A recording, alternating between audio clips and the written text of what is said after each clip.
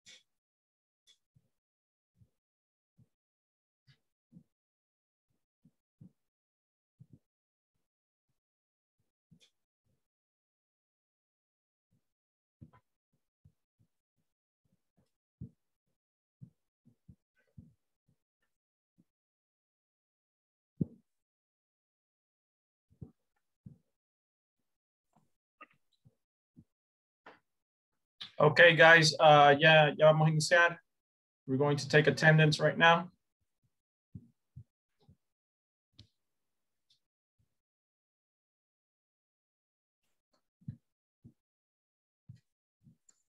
Okay, very good. Let's take attendance.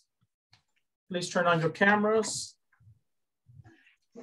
Okay, this is class number 14. We say no, 11, 12, 13, yeah, 14. This is class number 14. Today is the 10th. All right. Ada Susana. Present, teacher. Okay, thank you. Ana Maria Chacón. Present. Carla Ivania. Carla. Carla, la veo acá, pero no me está contestando. Carlos Armando Duarte. Carlos Armando. Okay. Claudia Marisela Solano. Debra Raquel Soto. Present. Okay, thank you. Elvin Martínez. Present. Fátima López. Present. Fernando Ernesto Cosme. Present. José Antonio Cubillas. José Antonio. Present. José Saúl. Present. Carla Janet Amaya. Present, teacher. Luis Sumaña. Miguel Ángel Paz. Present. Miriam Carolina. Present. René Alfonso. Present. Rina Álvarez. Rina Álvarez. Sabrina Latín. Present. Sandra Elizabeth Osorto. Present. William. Present. Okay. Isela Liliana. Present. Karina Beatriz. And Jocelyn Imeda. Present. ¿Alguien que no llamé? Carla, are you here? All right, very good. Okay, guys. All right, look, come over here, look at my screen. Let me make this bigger, hold on. All right. Yesterday, we looked at the present continuous or the present progressives, es lo mismo, right? And we looked at it at the present progressive to talk about ongoing actions or situations. For example, we are updating the information this weekend. The staff is planning to give him a promotion, okay?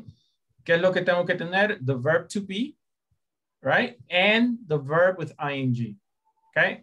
Eso es súper importante, ¿sí? El error más común es sacar el verb to be y decir, the staff planning to give him a promotion. No, the staff is planning to give him a promotion, okay? All right, questions? All right, help me with this exercise. All right, let's do this one together. All right, this is the options here, right? And I'm going to send it to you.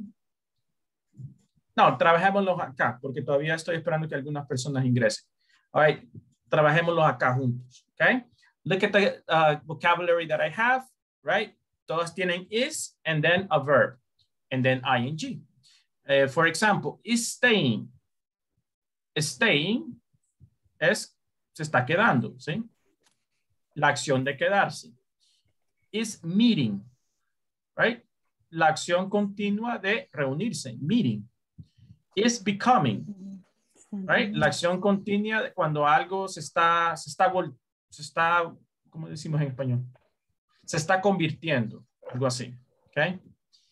Is talking, perdón, is taking, ajá. Sorry, tenía problemas con mi audio. Por eso no dije presente. ¿Quién es usted? Ivania. Carla. Ok, ok, Carla, no problem. Después vamos a tomar asistencia otra vez, no se preocupe. All right. You. Is taking, la acción continua de está tomando. Alguien está tomando algo, right? For example, he's taking his break. He is taking his break. Está tomando su receso, ¿sí? Is traveling. Está viajando, la acción continua de viajar. Is working. Está trabajando. Is planning. Okay? Está planeando. All right? So son las acciones continuas de, okay? So, number 1. James blank around Australia. Is traveling. Which one can I use? Correct. Is traveling. Correct. Correct. He blank at a youth hostel in... Yeah, he's staying. Correct. Good. He's staying. He's staying at a youth hostel in a little Australia town.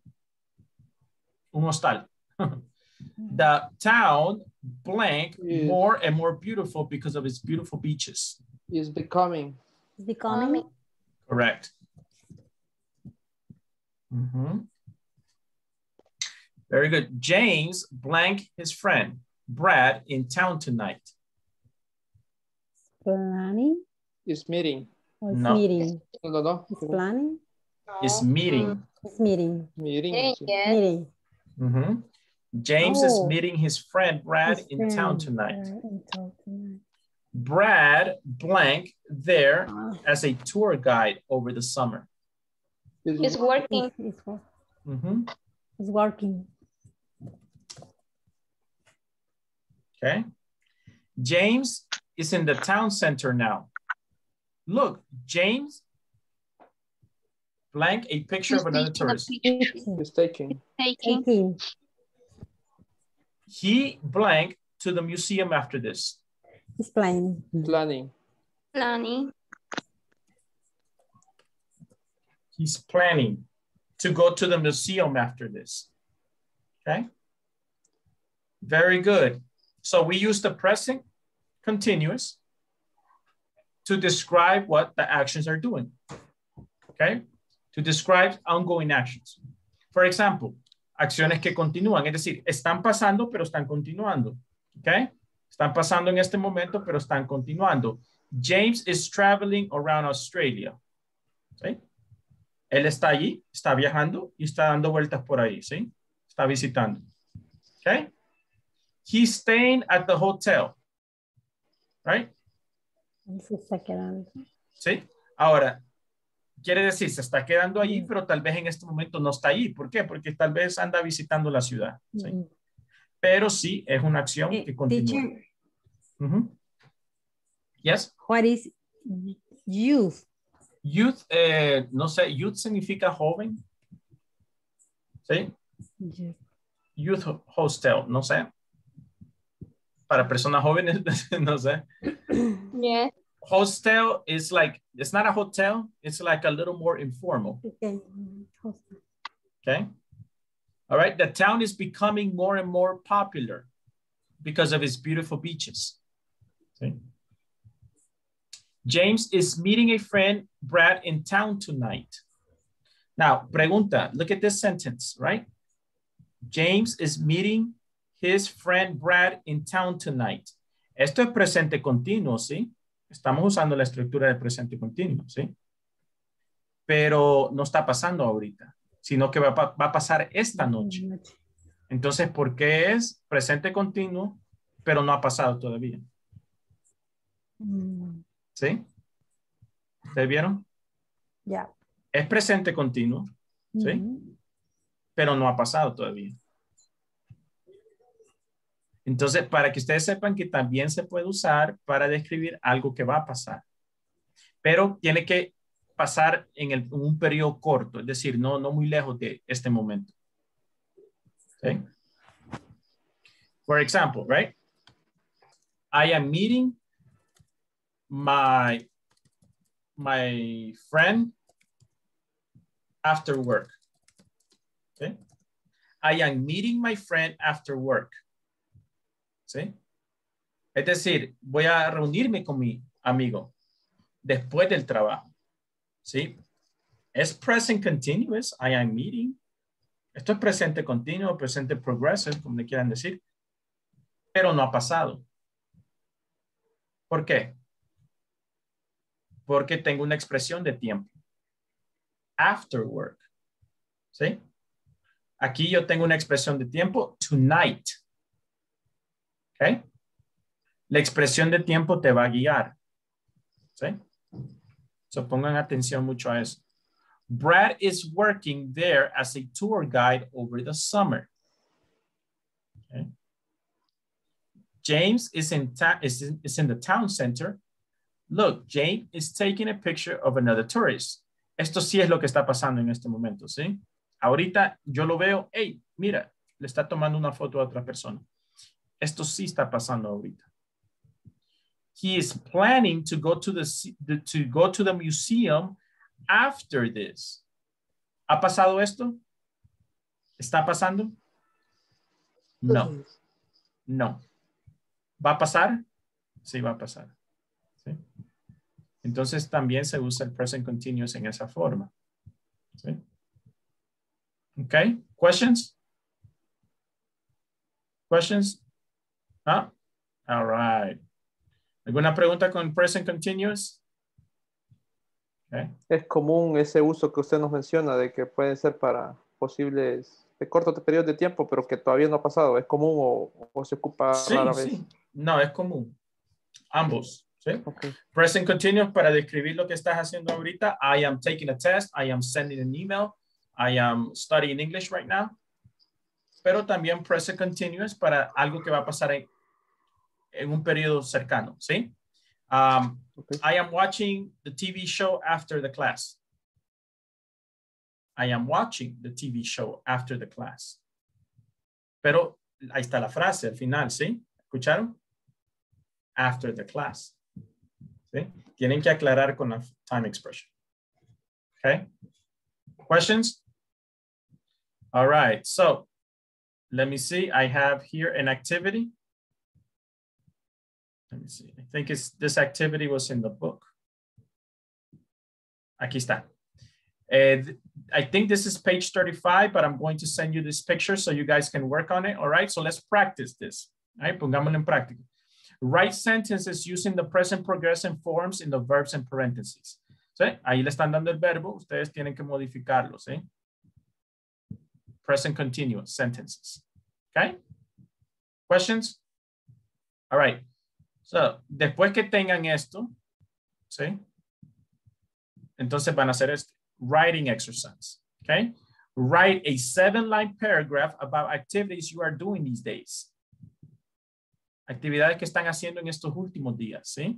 Look, these days. Use the present progressive, right? For example, vengo yo y digo, okay, I am exercising every day. Okay. I am also eating healthy. Okay.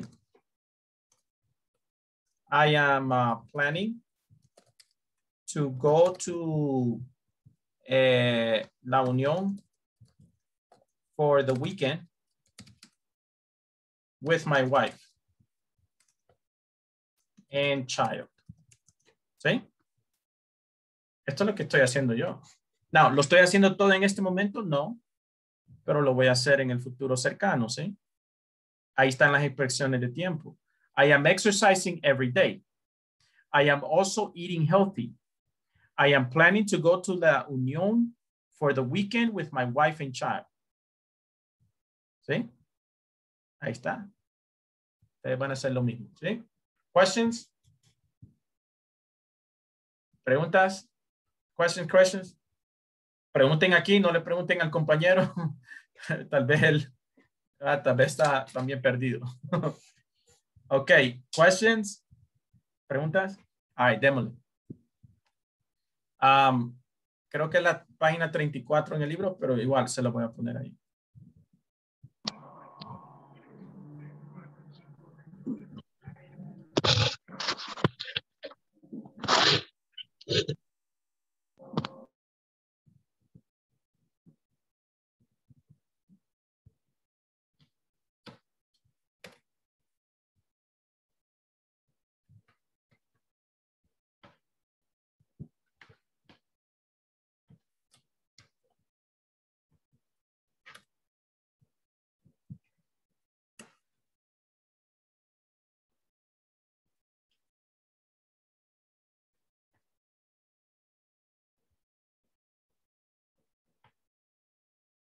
Okay, we do it. Hello. Ya les cayó la imagen, todavía no. No, teacher. Oh, yes. Yes. Okay. All right, very good. So pueden trabajar juntos. Las preguntas, la primera parte la pueden ser individual, cada quien puede hacer la suya. El paragraph lo pueden hacer juntos, como quieran trabajar. Okay. Okay, plan. I am planning. Holiday.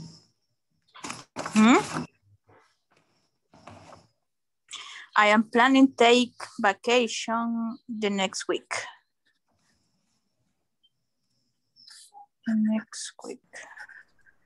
I am planning to go to the beach with my boyfriend. Okay.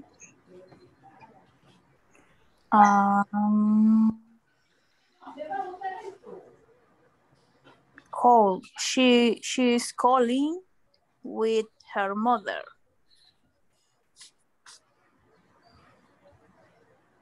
Calling with her mother.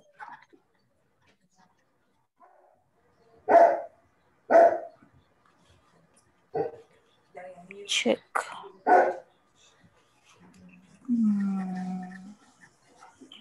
Check.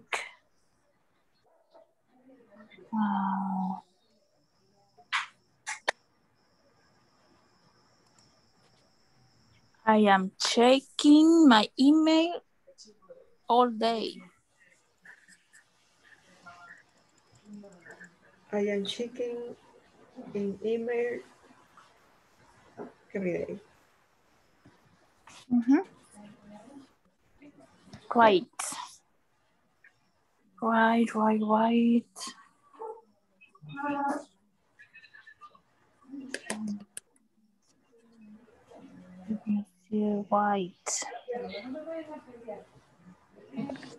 Right, send.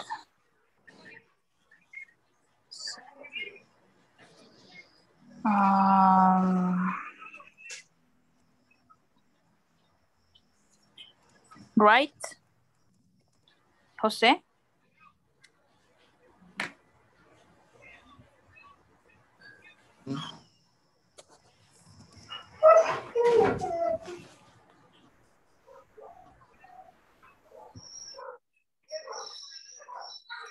Fátima? I am writing report in the Word tomorrow. I am writing the report tomorrow. Sí. Sending, she's sending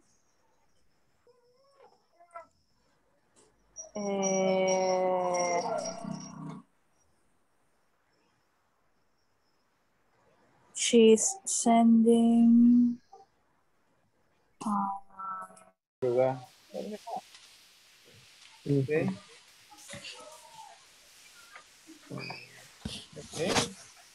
Entonces,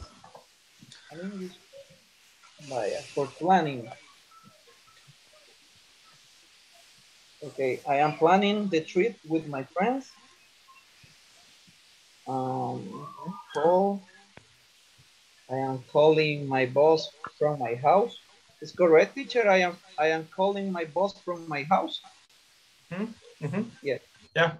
Le está llamando desde tu casa. Ajá, correcto. Okay. Okay. What is it? Okay. Dale, René. Dale. I am checking email the afternoon. I am checking my what? Email in the afternoon.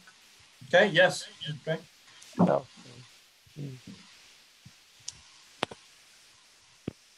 I am reading a letter.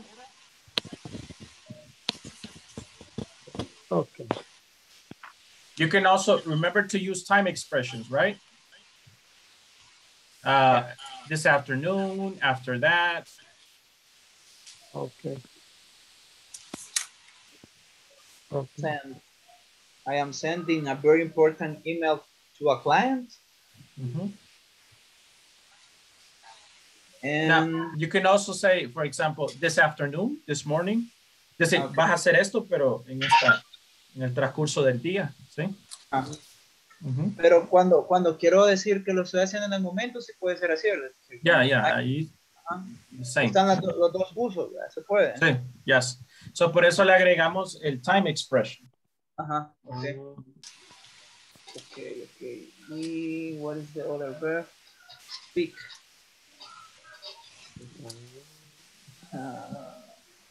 I am speaking English very well. Okay. Right. Okay, the next activity is Roya 7-9.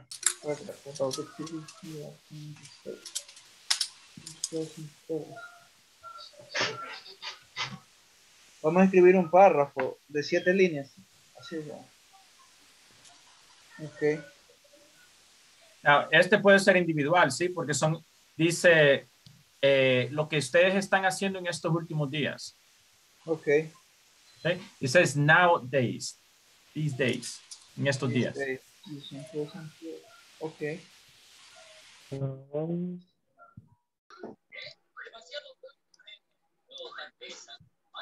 Ponga que le envió un ramo de flores a su novia. No, ahorita puse, no sé si. Bueno, el teacher ahí que nos diga si tiene algún problema de gramática.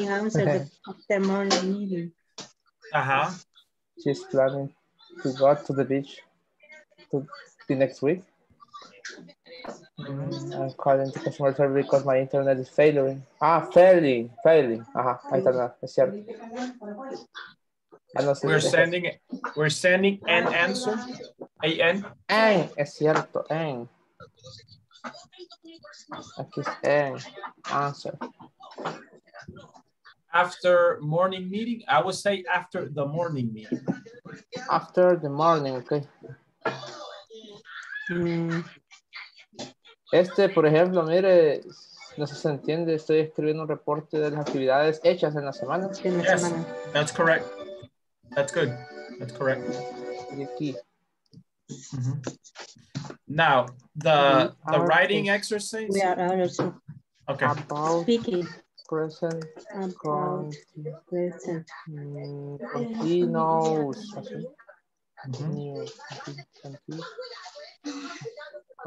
You. Así. No. No, con la U primero. No. Ajá. Continue. Right now. Okay, very good. Now, the exercise number 6, it has to be individual, ¿sí? Okay. Exercise number 6, no lo pueden hacer en grupo, ese es individual, ya que son actividades que ustedes están haciendo en estos días. Okay. Okay. Vamos a empezar entonces. Yo le tomé captura, pero no sé si le tomaron captura. No, it's okay, don't worry, it's fine. I'm working next Saturday. Okay. Saturday.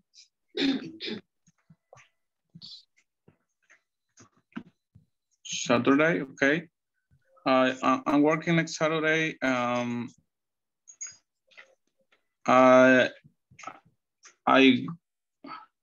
going to church on Sunday.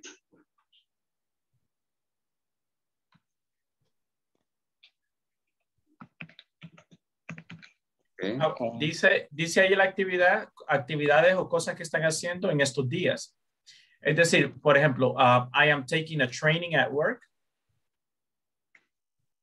Estoy tomando un entrenamiento en el trabajo. Sí, eso es algo que estoy haciendo, no necesariamente en este minuto, sino es algo que estoy haciendo en estos días. Okay.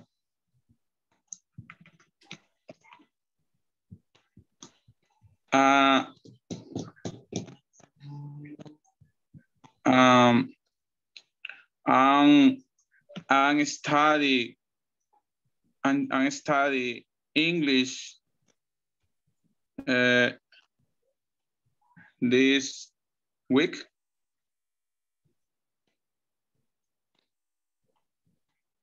I am studying English this week. Mm-hmm.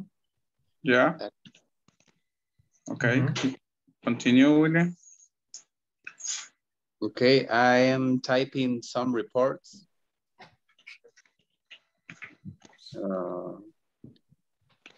This week.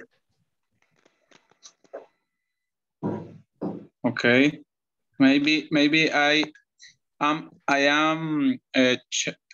checking email every day. Yeah. Okay, let me see. I'm meeting. I'm meeting with your boss. Yeah, with my boss in the week. Now, ¿cómo sería si yo quiero decir durante la semana? During the week, no. During the week. During the week. During the week. Okay. Okay. During the week. During the week. During the week. Look at the chat. Okay. Mm-hmm. During the week. Then the verse. I'm meeting with my boss during the week. It's correct. Mm-hmm. It's correct. Okay. I am visiting clients.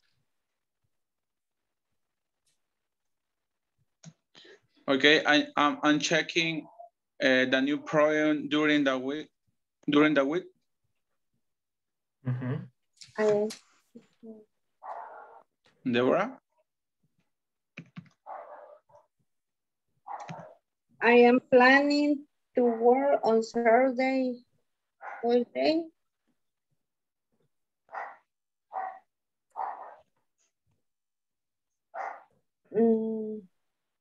I am driving to work this week.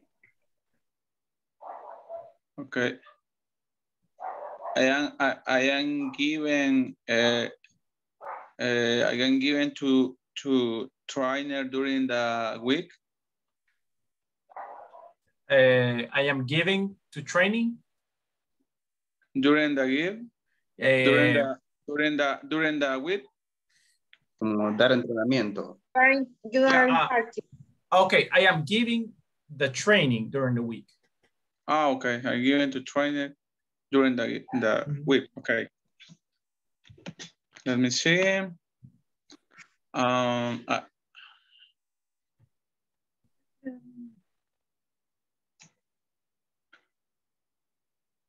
My boss checking my memorize. No. My boss is. My boss is checking memorize during the week. Memorize. ¿Qué quiere decir con memorize? Memorandum. I don't know what. Memorandum. Memorandum during the week. Yes. Okay. Let me see. I am checking the core efficient during the week.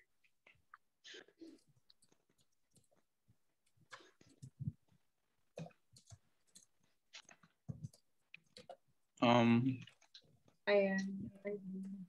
Yeah, Deborah? I am writing a financial report during this week. Okay. Writing. Writing. A national report. Okay, I'm checking. Okay, questions. ¿Ya empezaron el paragraph? Yeah. ¿El párrafo individual ya lo hicieron? Yes. Okay. Ese es más individual, ¿sí? ¿Por qué? Porque es lo que ustedes están haciendo. Okay. Okay. All right, very good. We have 5 minutes. 5 minutes. Okay. No me fijo. No. Okay, questions?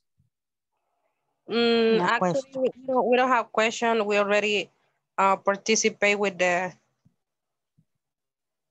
work, and we are reviewing the homework 13 because I have not tried it yet, but they are having issues to complete that homework.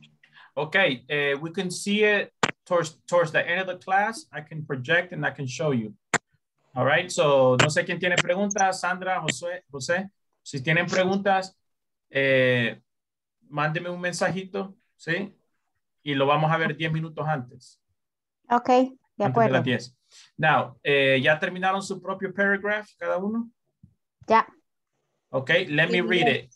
Let me hear you read it. Léanlo. Sandra, you go first. Read the paragraph. Vamos a ver la primera. Espérame, voy a meterme a las oraciones. Gracias. I am planning traveling.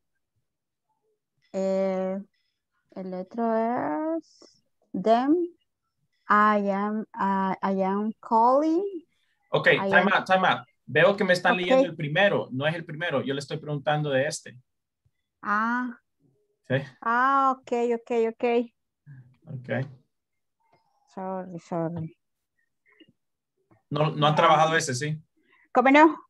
Yeah. Sí, ya lo trabajamos. Ok, so estas son actividades que ustedes están haciendo durante estos días. Ok. I am sending email a teachers and students. I am meeting, ¿cuál era la otra? I am greeting letters for the students. I am meeting.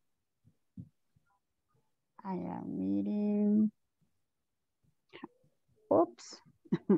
Veamos otro. Okay. ¿Con quién se está reuniendo en estos días? Sí, I am meeting my boss and employees. Y otro. I am taking I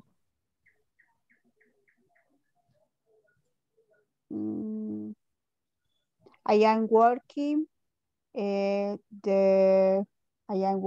the ¿cómo se dice programación? Programming. Programming. I am working programming the evaluation the student. No. No. No. Ok, veo que la están haciendo así como en el momento. Listen. ¿Qué están haciendo en estos días? For example, I am meeting with my boss this afternoon. I am taking a training at work. Estoy tomando un entrenamiento en el trabajo. I am planning to go visit my friend at the beach. I am traveling. I am sending an email. ¿Sí? All right. So, ¿qué están haciendo en estos días? Activities that you're doing these days. She didn't before, but I think that she forgot to write down the information. Okay. So she's trying to formulate another, ¿cómo se dice? I don't remember. Otra sentence. Another sentence, yeah. Another sentence. Okay, very good. Isela, read your paragraph. Okay, actually, I'm having meetings every single day.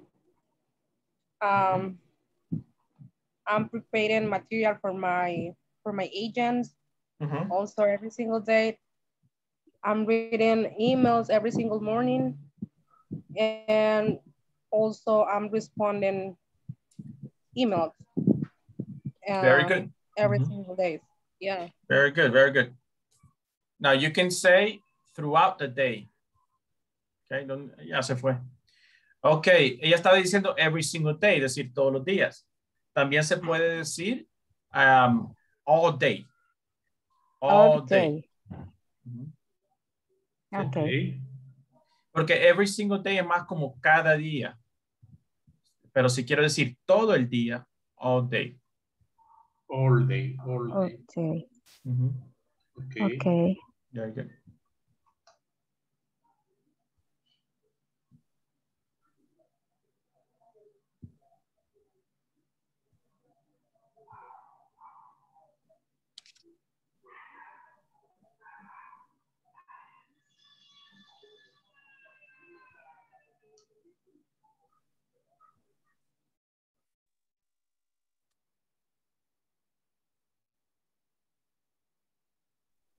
Okay, very good. Alguien me preguntó cómo puedo decir todo el día, es decir, I am checking emails all day. Hay dos formas, ¿sí? Puedes decir all day. O también puede, si quieren decir cada día de la semana, es decir, refiriéndome a cada día, voy a estar haciendo esto. I am checking emails every day. Every day. También puedes decir all day. Okay. Hay otra expresión, no sé si la han escuchado, dice throughout the day. Throughout the day. Okay. También esa expresión throughout es como decir a través del día. Okay.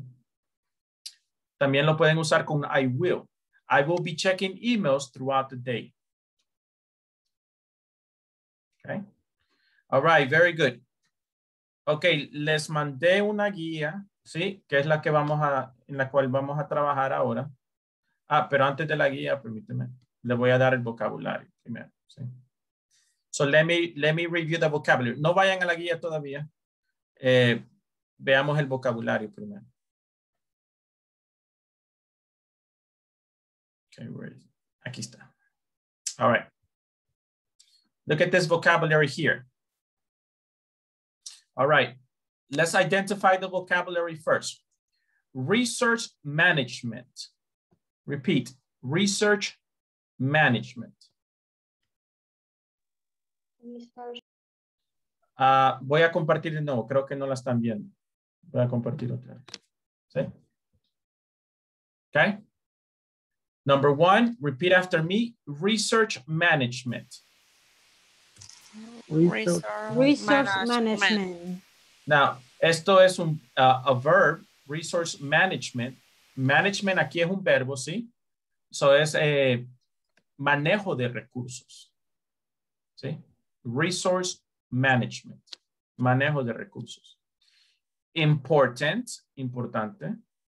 Organization. Ya saben, organización. Aspects. This word is very similar in Spanish. Aspectos. The same. It's almost the same in Spanish. Okay. Performance. Performance quiere decir rendimiento. ¿Sí? Cómo tú estás haciendo tu trabajo, tu desempeño también significa también desempeño o rendimiento. Okay. Human resources. Right? Recursos humanos. Una vez más, esta es similar. No es organization, sino organizational. Okay. All right. Productively. Siempre cuando ustedes vean una palabra y termina con ly. Okay. Casi siempre este es un adverb, ¿sí? Es como cuando nosotros decimos en el español mente, right? Permanentemente, ¿sí? Productivamente, responsablemente, ¿sí? So, siempre cuando vean esa palabra, responsibly, siempre cuando vean esa palabra li al final, es siempre mente. Por ejemplo, responsablemente, productivamente. Okay, so here, productively. Communicate, a verb, right? To share information significa organization, una vez más. Skills, skills, habilidad. Es casi como habilidades, pero no es igual, ¿sí? The difference between skills and abilities. Skills is something... Sí, pero skills se desarrollan. Habilidades es algo que es más natural para nosotros, ¿sí? Skills es algo que tú desarrollas con estudio, con práctica, ¿sí? Abilities is something that you're born with. Habilidades ya es algo que con lo cual tú naciste, ¿sí? Decisions, teams, critical, right? Critical significa casi lo mismo, como algo bien importante. Relationships. Ensure. Ensure in Spanish es asegurar. Responsibility. Una vez más, ahí está mente, responsablemente. Solve. Resolver. Okay. All right. So, para que tengan una idea de los terms, ¿por qué? Porque los vamos a ocupar en la guía. So, ahora les voy a enseñar la guía. Si quieren, vean acá primero. Les voy a decir qué vamos a hacer. All right. So, tenemos dos actividades aquí en la guía. Number one, complete the article with the words provided below. Right? So, esto es de un artículo, de hecho, de la internet que saqué, ¿sí? De cómo ser un buen jefe de recursos humanos. Okay. So, aquí está el artículo. Y ustedes tienen que llenar las palabras, ¿sí? Llenarlo con las palabras. Ok. So, ese es el primer artículo. Después hay uno más abajo. Siempre la primera actividad. Aquí está el artículo. Aquí están las palabras. Ok. Very good. Sí, hagamos este y después les voy a explicar la siguiente actividad. Sí, so, trabajemos este. Right. Y después veamos, de hecho, tomemos asistencia para no interrumpir. Tomemos asistencia ya y después así nos vamos a trabajar. All right. Ada Azucena. Present, teacher. Ana María Chacón. Present. Carla Ivania. Present. Carlos Armando Duarte. Present. Claudia Marisela. Claudia Marisela Solano. Debra Raquel. Present. Elvi Martínez. Present. Okay. Fátima López. Present. Fernando Ernesto. Present. José Antonio. Present. José Saúl González. Present. Carla Janet Amaya. Present. Luis Umaña. Present. Miguel Ángel Paz. Present. Miriam Carolina. Present. René Alfonso. Present. Rina Álvarez. Sabrina Latín. Present. Sandra Elizabeth Osorto. Present. William Alexander. Present. Isela Liliana. Present. Karina Beatriz. Jocelyn Rivas. Present. Okay. Very good. So, ahí tienen la guía. Trabajemos en la actividad 1. ¿Sí? Yo voy a estar ahí para apoyarlos. Okay. Si tienen alguna duda, levanten la mano. Okay.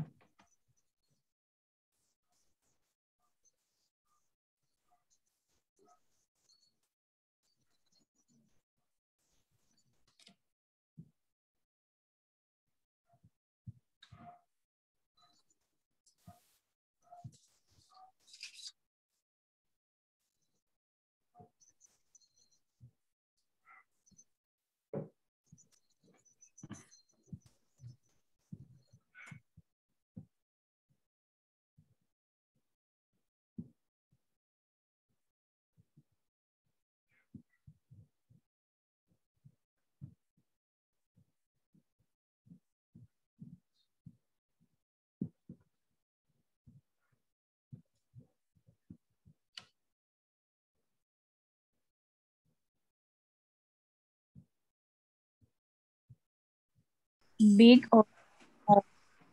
or small human has become a crucial part of any, with their main goal of maximizing employee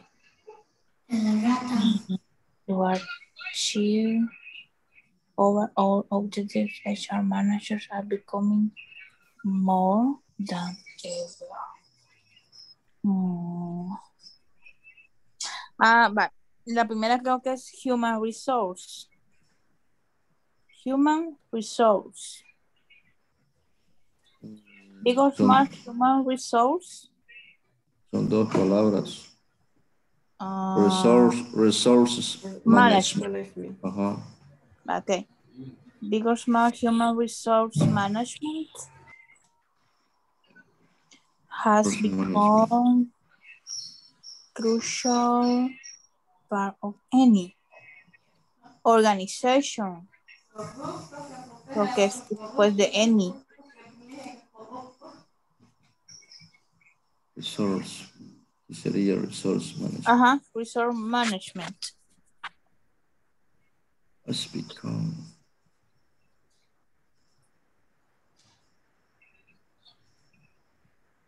Any aspect.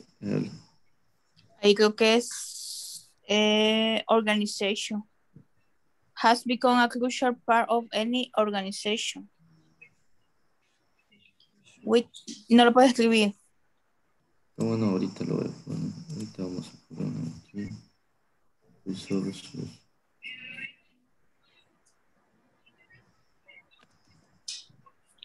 Resource management.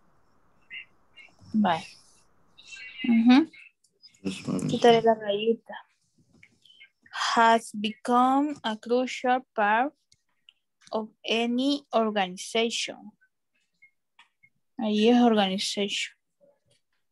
With their main goal of maximizing employee.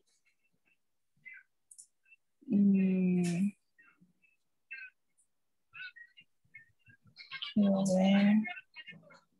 Quizás ahí es Buscando los empleados.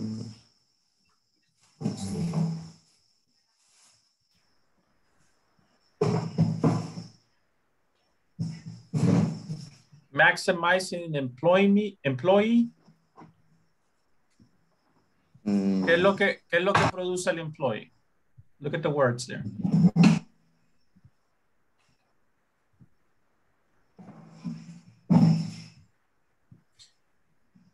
I told you one of the words there means rendimiento. Performance. Performance. Performance, creo que sería. Performance, rendimiento. Ajá, performance is number 3. Performance. Performance. Ajá, como el desempeño de los empleados. Ok, is there maximum employee performance to achieve the organization? As our managers are becoming more veamos ahí. Important, creo que sería el otro. Yeah, important. Correct. More important. Important. And a ver. More important than administration. La otra. Ahí creo que va human resource. And ahí managing your human resource is not an easy feat. Human resource. Ajá. Sí. Como administrar el departamento, algo así. Gestionar recursos humanos no es una tarea fácil, algo así. Así es. Ajá. Okay, this.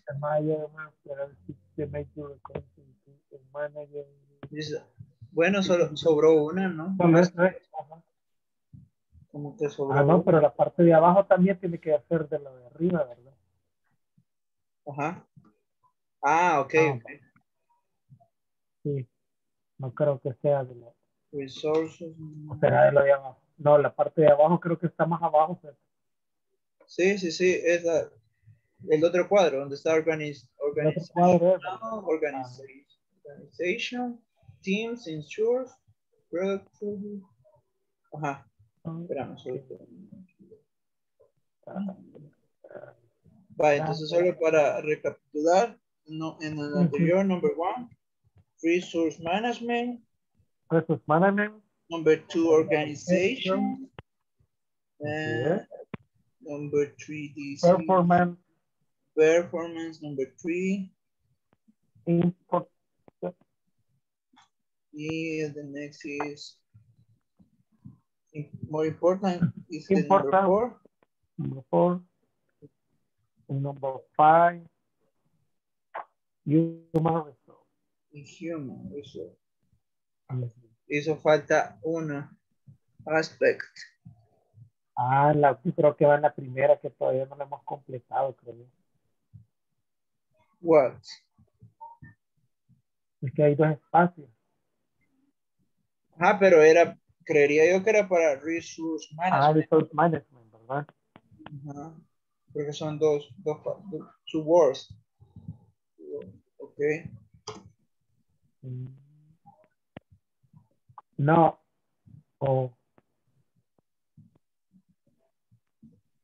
Y si le ponemos, espera. No sé, vamos a ver. No. ¿Sabes qué dice? Big or small. Y de ahí dice human. No sé si ahí ocupamos el human resource. Y ahí creo que va aspect. Has become a crucial part of aim. Es como el aspecto de la gestión de recursos humanos. Se ha convertido en una parte crucial, algo así, ¿verdad? Entonces quedaría big or small, human resource management aspect has become a crucial part of any organization. Yes? Ok. Ese sería number 3. Sí. Ok. Nice. Ok, finish. Veamos.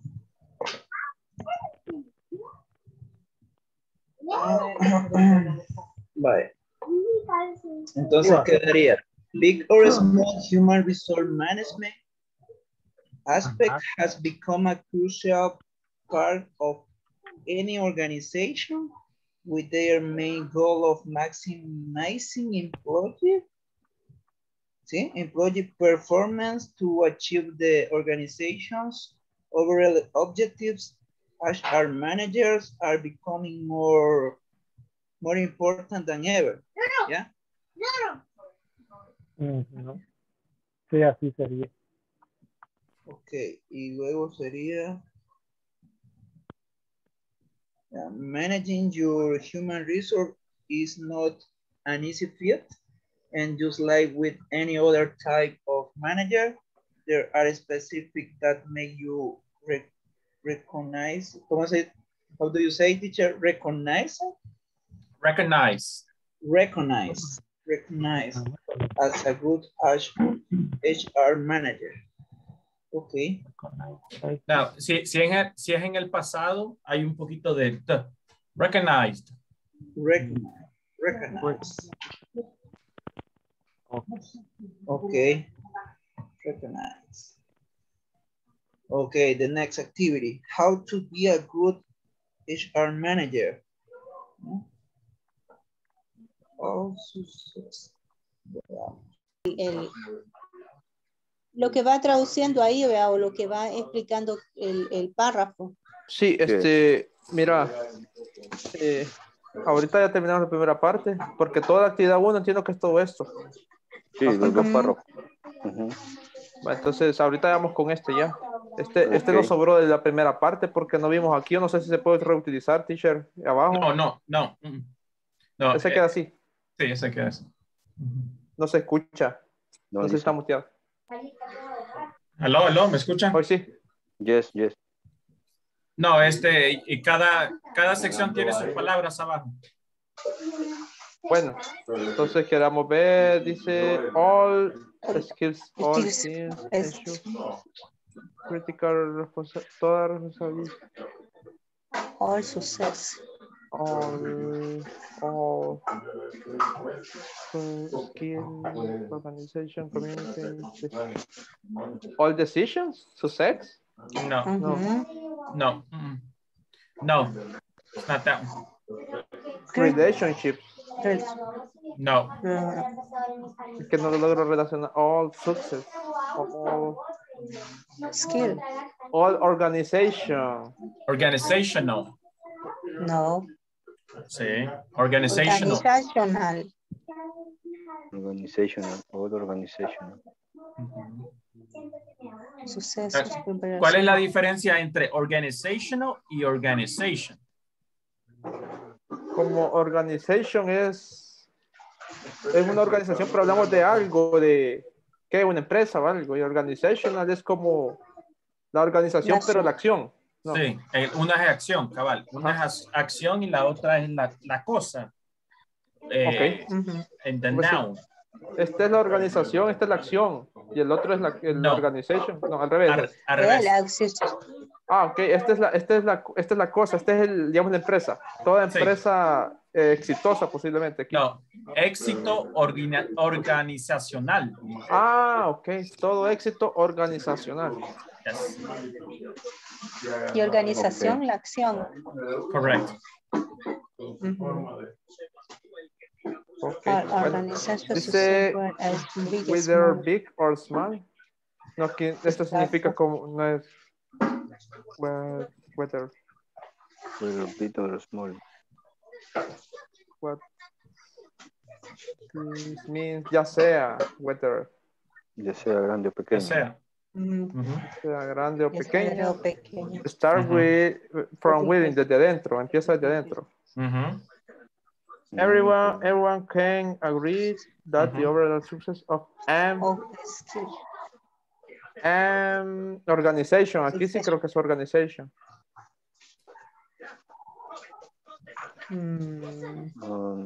Una organización about sí, creo que sí, porque esa es la acción ya, organization. Comes out from a collaboration of the teams. Teams, depende del equipo. Just. Organization, vamos a poner la primera.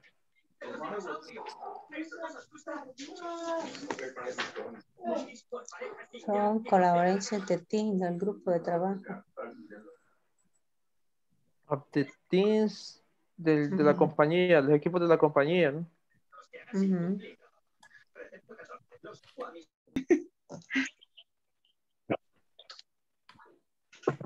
Vale, entonces sería, después de que dice, it is for that specific reason that you as the human resources manager should, ahí sería que la... Should ensure that the human resources within those things are working productively, efficient. No. Ahí hay una palabra que falta. Productively, no. ¿Cuál es la palabra? Are working.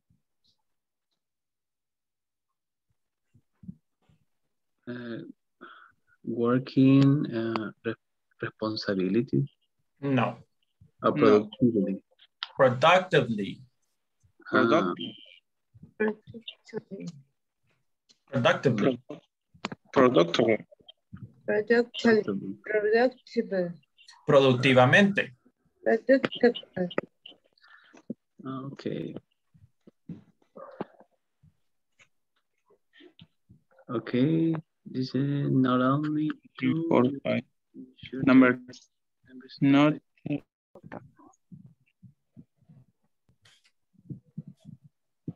Sería accept.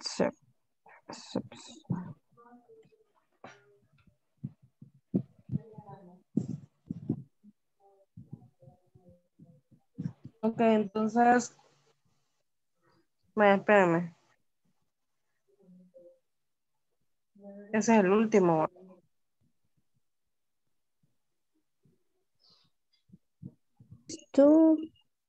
How to be a good. Léamelo hasta donde le quedó.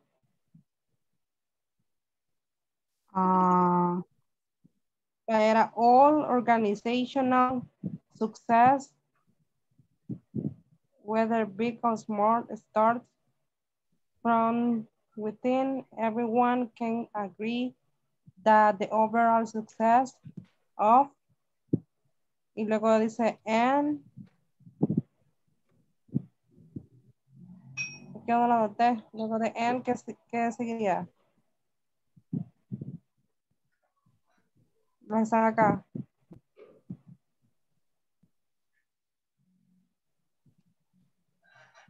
O no sé si Saúl lo colocó. ¿Necesitan ayuda? ¿Need help?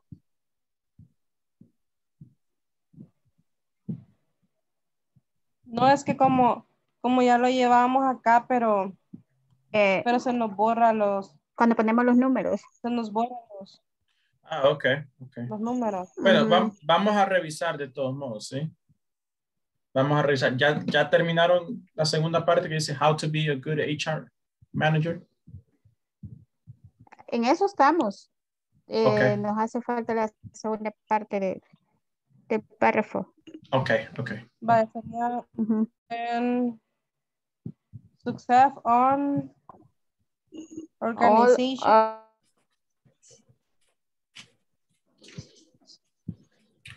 Okay, questions? ¿Preguntas, questions? ¿Sería solo el cuadro 1 o el cuadro 2 también? Hay dos. Actividad 1 es no, actividad 2 no. Actividad, no pasen ahí, no he explicado esa todavía. No, pero la actividad 1 sería acabar los dos párrafos. Sí, los dos párrafos. Solo hemos hecho uno. Okay, thank you. How to be a good HR manager.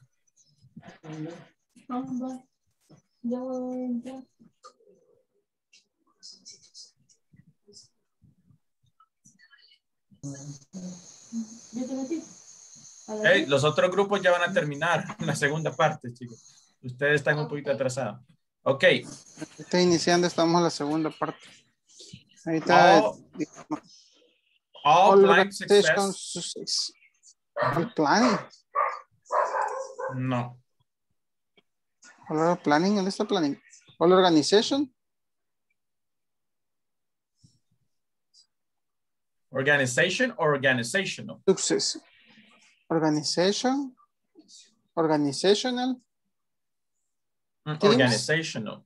No. ¿Dónde están? ¿Dónde están? Si están iniciando es donde dice all blank success. Whether big or small. Ahí están. All organization success. Por eso les pregunté, organization or organizational? Organization success. No, it's not organization. Organizational. Organizational, yes. Okay. ¿Sí? Organizational es como decir todo éxito organizacional. Todo el éxito organizacional. Comienza desde adentro. Yes. ¿Sí? Entonces, organizacional. Okay. Por eso les preguntaba cuál.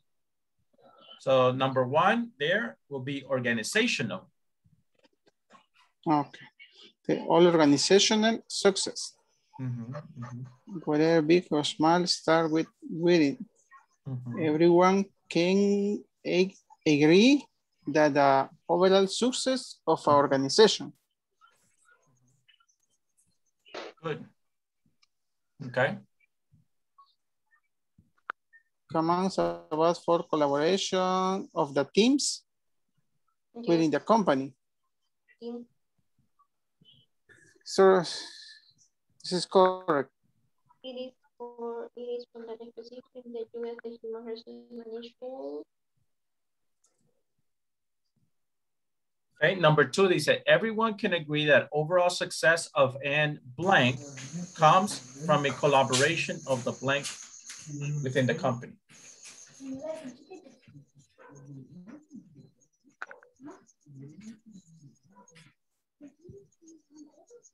Collaboration of the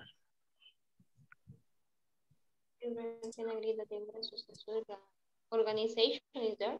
Organization, number two is organization. Number three is teams.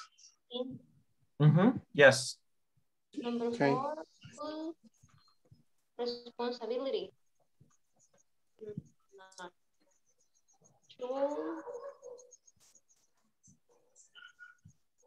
To communicate. Is that one, teacher? No. It is for that. Ensure. The human resource manager. Number four is ensure. Ensure that the human resources teams are working responsibility. Yeah. Should ensure. Ensure, correct, ensure. Ensure. And another one is responsibility. Responsibility or productively? Productively. Work productively. Productively.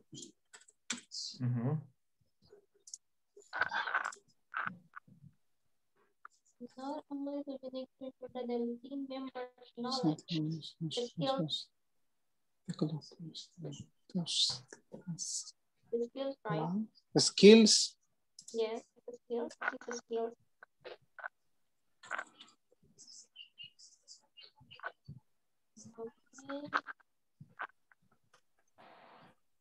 Okay. Con toda la función de recursos humanos.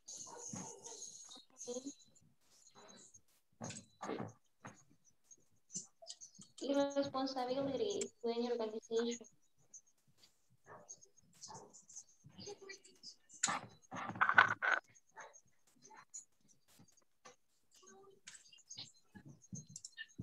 No será critical.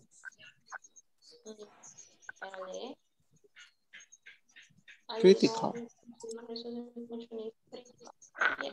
Sí, es critical ahí, sería la sección de crítica.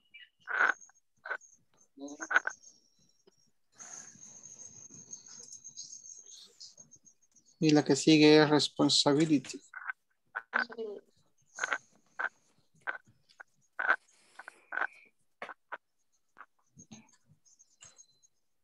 Responsibility. Communicate. Creo que no son. Según veo están en orden. Communicate, decision, relationship y solvent de ser las órdenes. Creo que están en orden. ¿Cuál va a disculpar? Léelo.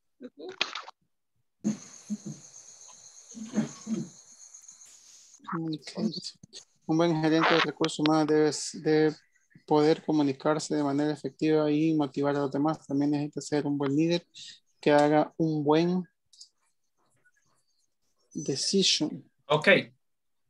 Solo quedan 20 segundos. Les voy a dar un tip. Traten de no traducir. No. Quédense con el inglés. ¿Sí? No tienen que traducir. Porque se van a acostumbrar a hacerlo.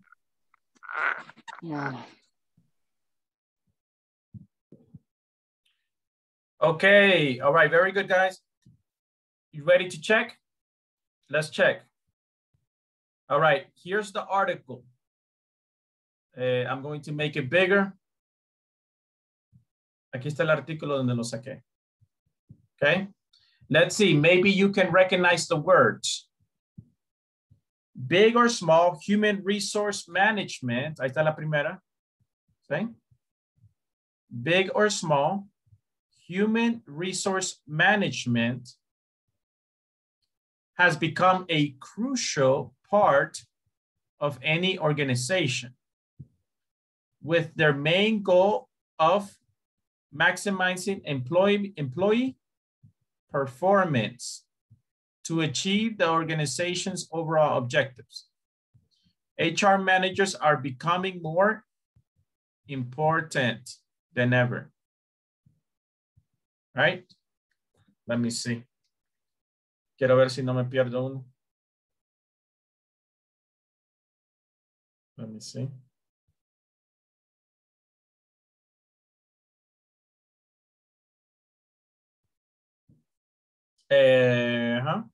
Okay.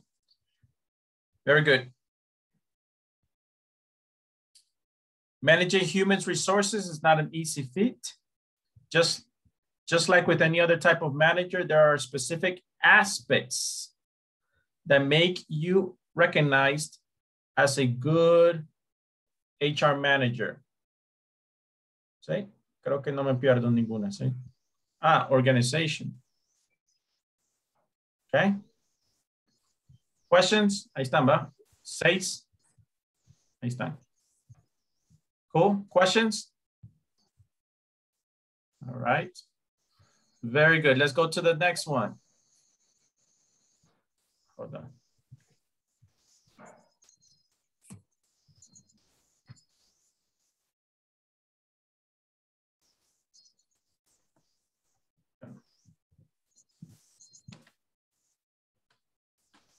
Se me trabó la compu, guys. Hold on.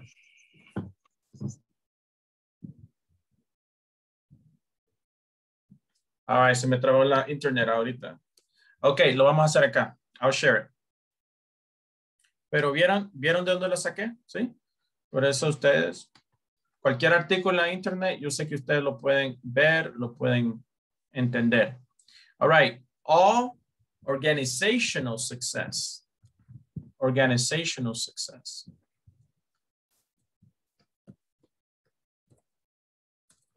Okay. ¿Cuál es la diferencia entre organization y organizational? What is the difference between the words? Everyone can agree that the overall success of an organization, okay, comes about from a collaboration of the teams within the company. It is for that reason that you, as the HR manager, should blank ensure. should ensure that the human resources within those teams are working productively. Okay? Right? Algunos fallaron esa, pero si ustedes ven, todas terminan con ly, todas las palabras ahí. ¿Sí? Very good. Not only do you need to ensure that the team's members' knowledge blank. What do you have there? ¿Qué pusieron ustedes? Knowledge. Skills. Correct. And abilities are compatible, but you also need to ensure that there is a good level of fit between their personalities. Okay. All in all, human resource functions as blank to organization.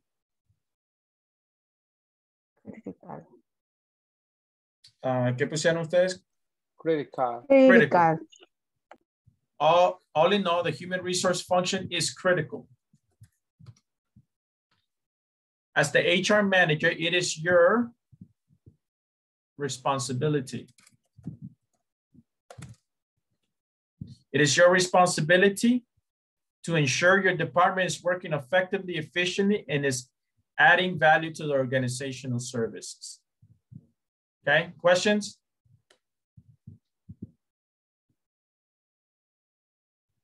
Okay, oh, hold on. Hasta allí, questions? Lo tengo que borrar. Okay, let's go to the next one. A good HR manager needs to be able to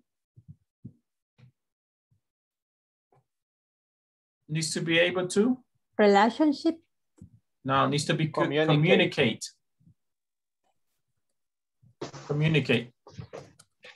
Needs to be able to communicate effectively and motivate others.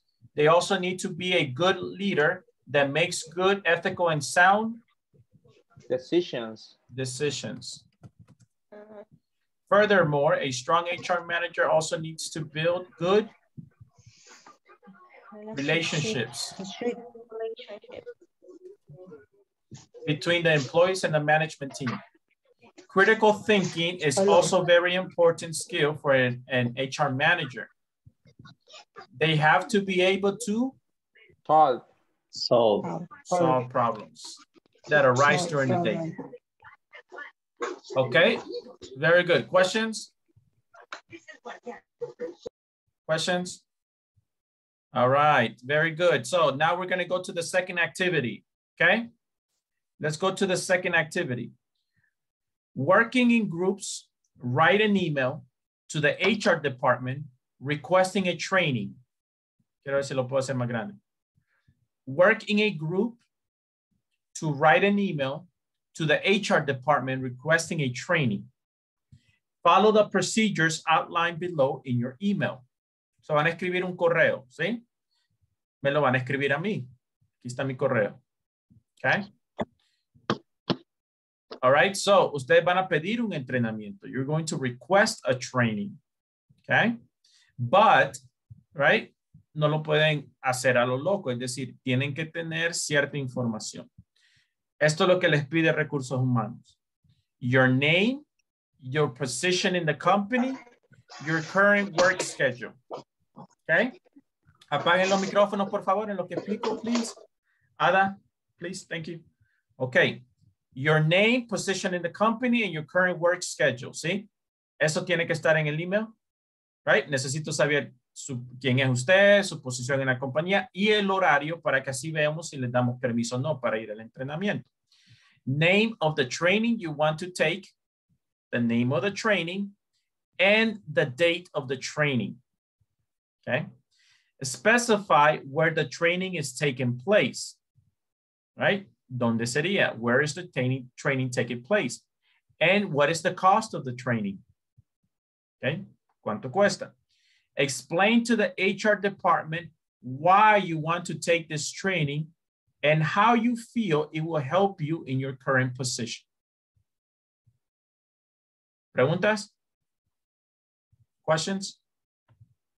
All right, ¿alguien quiere que alguna parte que pueda traducir alguna parte? ¿No entendieron alguna parte de aquí de los requisitos? Okay. All right. Puede ser de cualquier cosa, el training o de los que nos puso de ejemplo. No, de acá, de los que están acá. Okay. Ok. Pero quiero primero si todos entienden las instrucciones, los requisitos del correo que me van a mandar. ¿Sí? ¿No hay ninguna duda? All right. Bueno, vamos a verlo entonces. We were in group. Excuse me? Everyone send email. Yes, todos mándenlo así personalmente. ¿Sí? Cada uno mande uno. ¿Sí? Yo lo voy a dividir en grupo. Les voy a decir por qué yo lo divido en grupo, aunque este trabajo es individual, porque para mí es un poquito más fácil trabajar con unos poquitos a la vez, ¿sí? Trabajar con 3 o 4 personas a la vez, que estar y trabajar con todos a la misma vez, ¿sí? Porque son como 23. Entonces, para mí es un poquito más fácil como teacher y poder dar una instrucción así más personalizada. Por eso lo divido en grupo. Ok, pero cada uno va a escribir su propio email. Ok. Elijan el training que quieran. Aquí están 4 trainings. ¿Sí? Ahí está el training, el nombre del training, la fecha, el hotel, el costo. Ok, now, les voy a pedir que escriban en oraciones completas. ¿Sí? No vayan a escribir solamente así. Name, Carlos. Position, manager. No. ¿Ok? Escriban en oraciones completas. ¿Por qué? Para que practiquen ustedes las estructuras completas. ¿Sí? ¿Ok? Hello, un correo formal. Hello, dear HR department. My name is Carlos Alvarado. I am the manager in the company. Así, ¿verdad? No me van a poner solo name, Carlos. Position, manager. No. Right? Ok. Entonces, simplemente ustedes escríbanme un correo. Yo lo voy a ver. Now, esto no es tarea, ¿sí? Esto no es que le voy a dar una calificación a ver si va a pasar el módulo. No, ¿sí? Ustedes ya saben que el trabajo que nosotros hacemos es en la plataforma. Pero sí les puedo ayudar si están cometiendo algún error, ¿sí? Así puedo yo ver en la parte de writing. ¿Ok? ¿Todos entienden las instrucciones? ¿Acá? ¿Todo lo que van a poner en el correo? ¿Ok? Yes. Ok, perfecto. Antes que lo manden, léanselo a un compañero, ¿sí? Y por veces, muchas veces un compañero le puede ayudar en algo antes que lo mande, ¿sí? All right, very good. Y en el transcurso de estos días, yo voy a ir allí, yo les voy a responder, ¿sí? Yo personalmente les voy a responder. ¿Preguntas?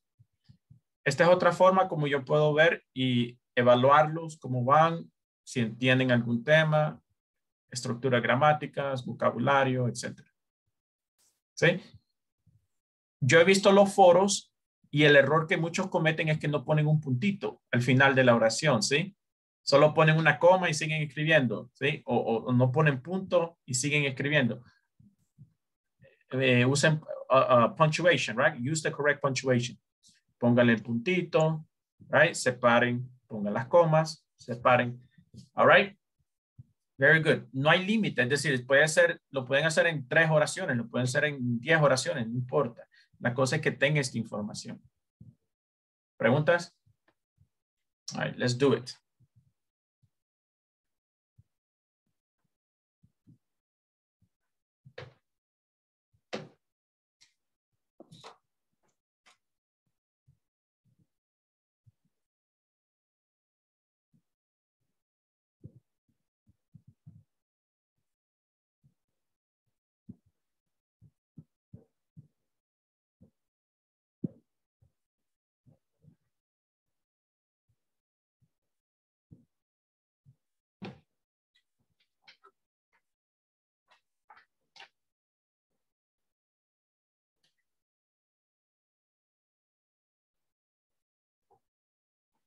Good morning.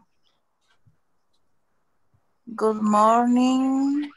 Or good night. Or no, good morning. Good morning, Mr. Charles. Subject. Vamos a ver, subject.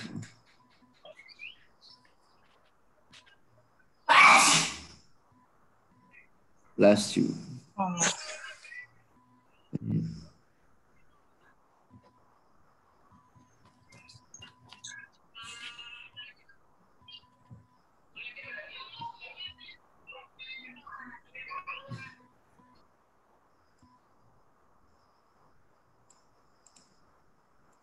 Subject.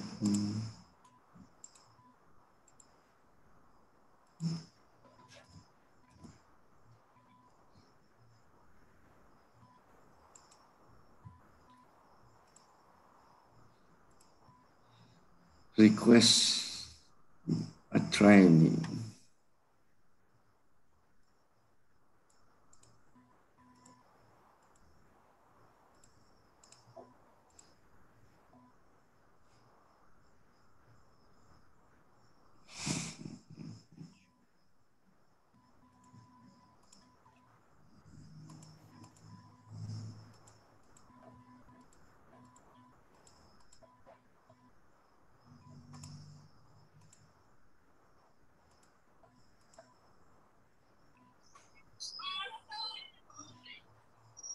Tenés lo de los, ¿cómo se llama? Lo de las capacitaciones, ¿cuáles son? ¿Cuáles son las? Sí. Ya quiero ver. Ah, es que está en el WhatsApp, ¿verdad? Sí, en el que nos mandó, en el archivo de Word. Aquí está.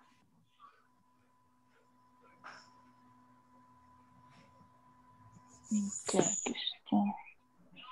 Computer skill, customer service, 20.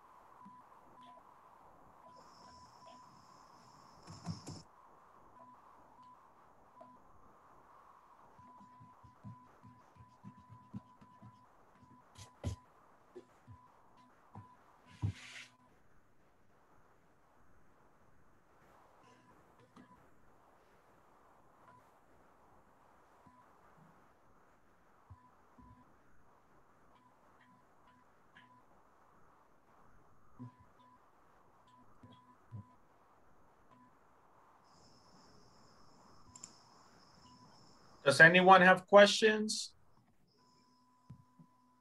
¿Preguntas? No? No, teacher. In my case, no. Okay. Jose, do you have questions? Solo quiero ver en el subject. Podemos ponerle, yo le he puesto requesting a training. Yeah, it's good. Okay. It's good.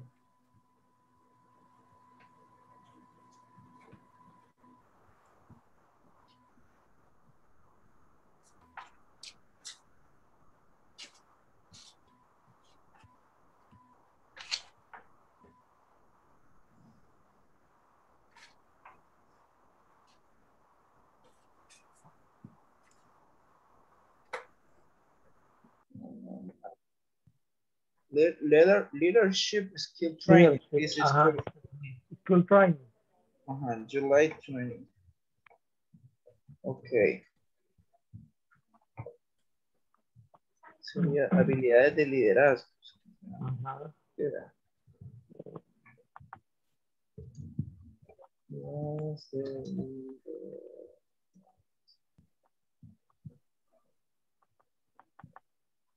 Ok. No se podría hacer. The reason for my email is to request your help to enroll. The rolling in the leadership skill course. Voy a hacer, ¿verdad? Ok.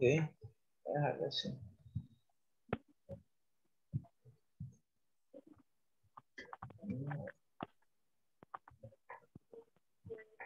The reason for my email is to request your help to enrolling in the leadership skill training.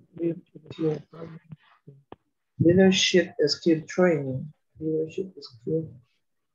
training. Teacher training and course, it's same. Yeah. Okay. Training. Okay.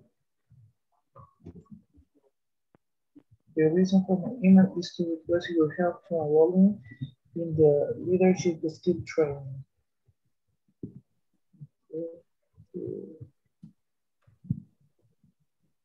July 2022 is 22nd. 22nd. Es como, sería entonces eso como esos 2 días, del 20 al 22 de julio, ¿verdad? Así sería. From Okay. to. From to. Yeah. Okay.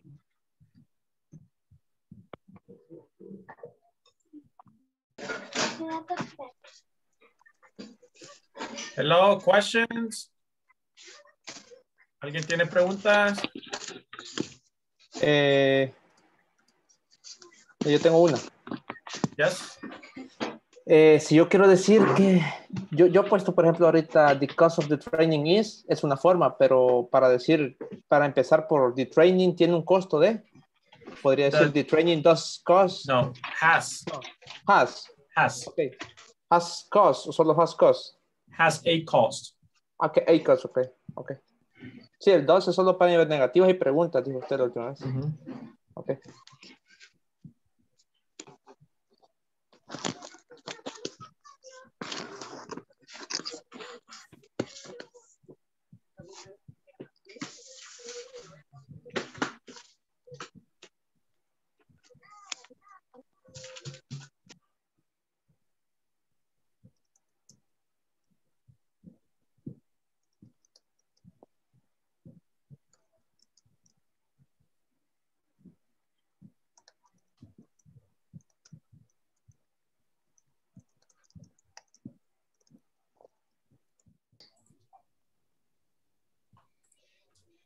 Hello, does anyone have questions? No. ¿Preguntas? Okay. Questions? No, teacher, hasta que repasemos van a salir mis dudas porque aquí ahorita estoy bajando mango.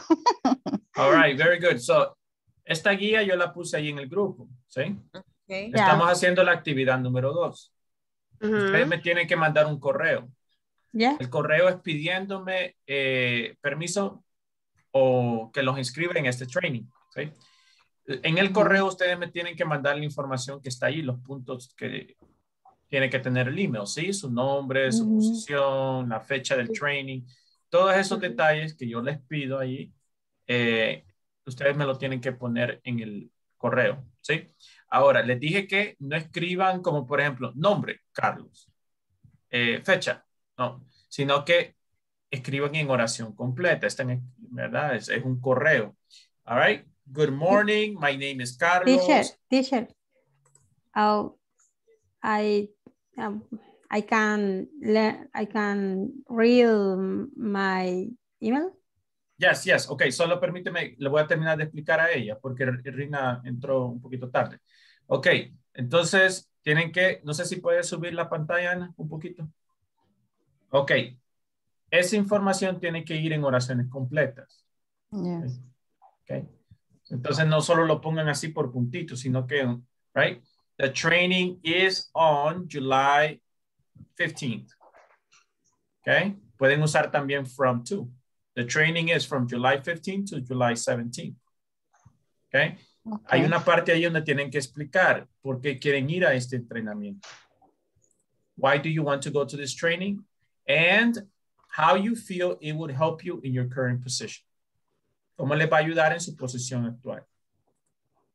¿Sí? Entonces, es toda, no me tienen que dar información de su posición real ahorita, sino que simplemente elijan un training, ¿verdad? Invéntese una posición, cómo les va a ayudar en esa posición.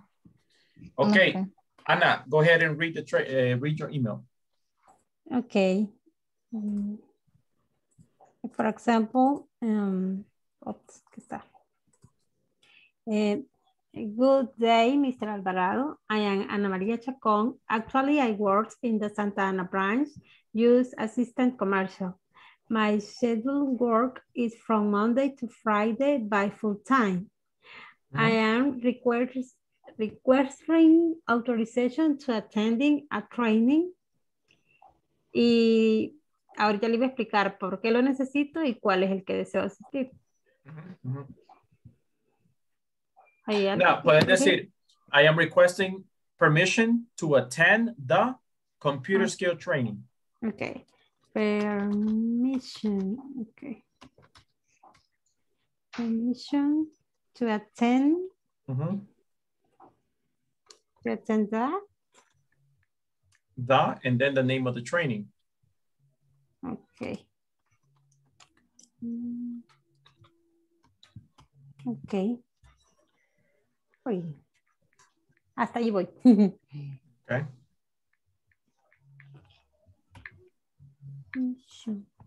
Permission is a double S. Permissions. Yeah.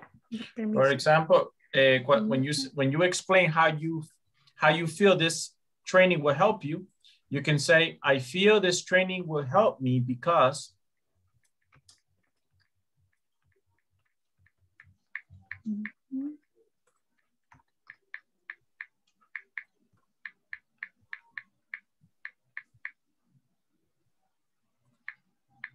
Cada punto de la tarea es una línea, ¿verdad? O sea, es una oración que tenemos que completar. No necesariamente, porque tu nombre y tu posición lo puedes poner en una sola línea, en una sola sentence. Hello, my name is Carlos. I am the manager in whatever. Okay, okay. Es decir, todo eso puede ir en una sola línea si quiere. Es decir, el primer punto. Es como ustedes quieran comunicarse, ¿sí? La cosa es que se comuniquen en oraciones completas y obviamente estoy revisando la gramática y el vocabulario. Okay.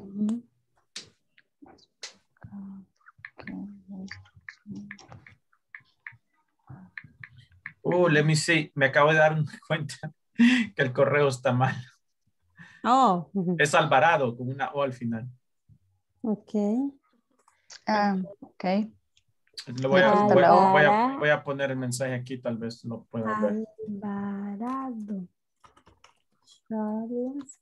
Punto Alvarado. 1982. Ok.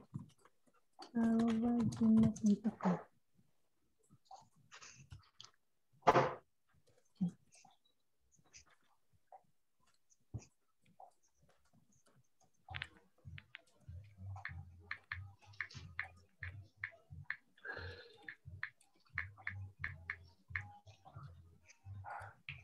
Communication.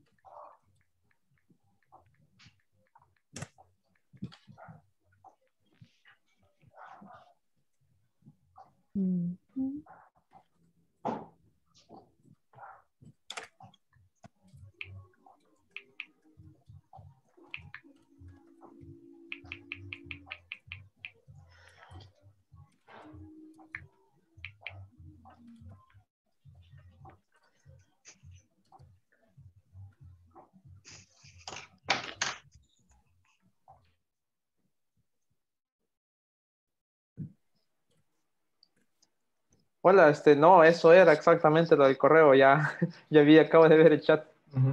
Sí, sí. Sí, simplemente es el apellido, Alvarado. ¿Ya me lo mandaste? Ahorita voy. Ya lo tenía todo hecho, solo era... Okay, ¿ya se lo leíste aquí a tus compañeros? O no sé si Roberto está aquí, Ada. Sí están. Bueno, eso nos falta leerlo antes de enviarlo. Okay. Te digo por qué, porque puede que les ayudes a ellos también. ¿Sí? O tal vez ellos te ayuden a ti, ¿ok? Sí, sí. Yo solo voy a leer. Alvarado. Solo quiero ver. Sí, enviémoslo y tomamos ahí queda. Charles.alvarado. Estamos bien. Enviado. Bueno, se lo voy a leer. Okay. Dear HR Management, my name is Fernando Cosme. I am an iOS developer and I am working every day. Entre paréntesis, ¿cómo se puede citar eso? In paréntesis, Monday to Friday. Yeah, you can say just from to. From Monday to Friday. Lo que pasa es que le puse entre paréntesis y después puse from 7 a.m. to 4 p.m. Okay. Ya lo voy a ver. I am writing to you because I want to request a training about computer skills. The training is going to begin at July 15th, and it's going to finish on July 17th. The cost of the training is $15. The reason I want to take this training is to improve my software and hardware skills. This will improve how to do my work as a software developer in the company. Regards. Okay, very good. When you say that training is going to begin, no tenés que usar that, sino que the training. THE. The training is going to begin. Yo ocupé that training. Yo quizás como en mi mente en español es ese entrenamiento. Como No, que ya se sabe lo que... El entrenamiento. The training, okay. Will begin at, no, sino que on. Remember, on is for a specific day. Sí, puse begin. Es cierto, le puse at. Ahí era on. Y cuando puse que finalizaba, sí le puse long. Sí, dos cosas ya ahorita le pongo. It's on July 17th. Okay.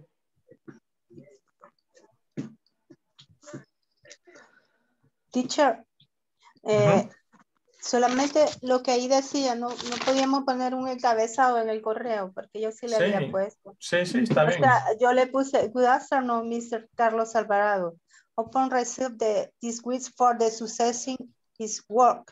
The reason is for addressing juries to ask for authorization, así, and support.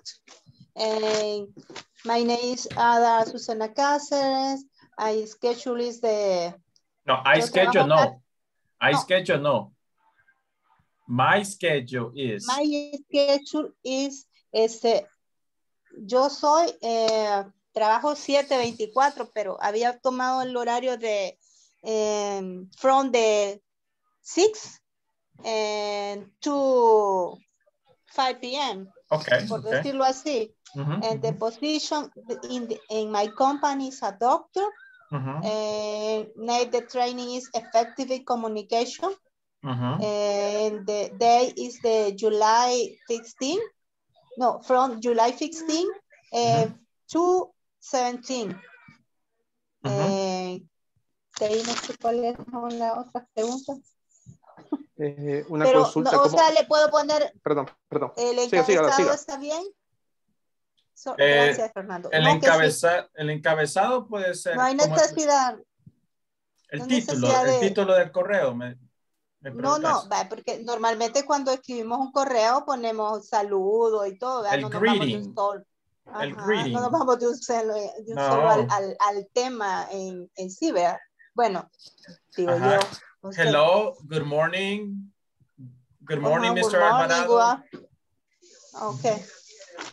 Entonces, ¿está bien que ponga un encabezado así? ¿De unas 2 líneas? ¿No hay problema? Okay. No, pero el encabezado está muy largo sería 2 líneas, sino que simplemente good afternoon, Carlos Alvarado o Mr. Alvarado. Ok, está bien. Okay. Así como el de Fernando, él me puso, hold on. Me puso, Dear HR Management, punto. ¿Sí? O coma, hubiera sido una coma, pero él puso punto. Dear HR Manager, comma. Dear Mr. Alvarado, comma. Good morning, Mr. Alvarado, lo que sea. Tengo una duda, ¿de qué forma puedo decir más fácil? Que yo quería decir que trabajo lunes a viernes de 8 a 4, pero me siento muy redundante poner from Monday to Friday, from 7 a.m. to... Cuando tú estás describiendo los días, no tenés que escribir from, sino que decís, I work Monday through Friday from 7 a.m. to 4 p.m. Ah, ok. Ok, ajá, esa era mi duda, por eso yo preferí ponerle entre paréntesis. Ah, ok. O sea, todos los días, pero especifico en un rango en paréntesis, por eso. Ajá.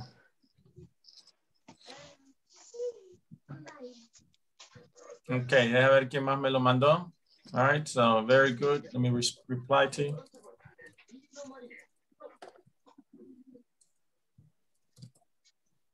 Bueno, y todo te pongo very good because ya te di el feedback, ¿sí? Ya viste. Sí, está bien el problema. Sí, tengo que cambiar.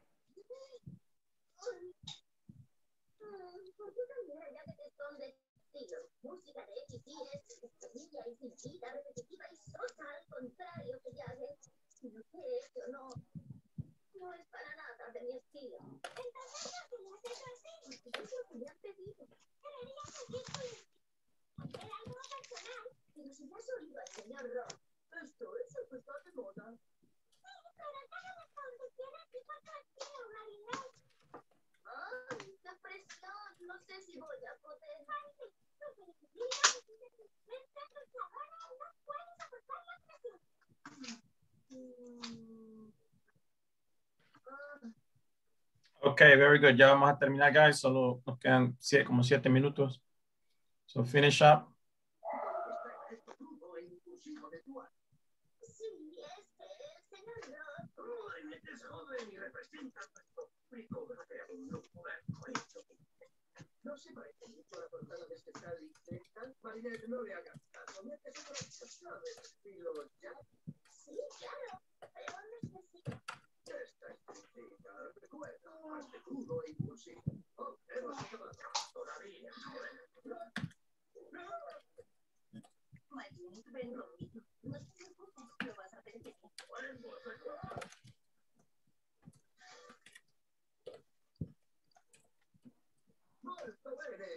Todos a la cámara.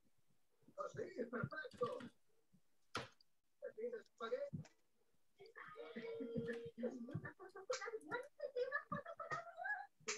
Porque es una foto de clase y estás en tu misma clase. La verdad que sí. Madre mía. ¿Nos pones juntos en misma fila?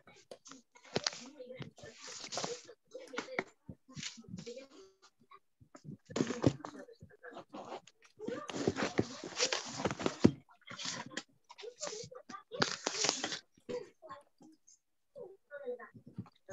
Ocurre desde que era una cada vez que alguien hace un esfuerzo, resulta que siempre salgo mal.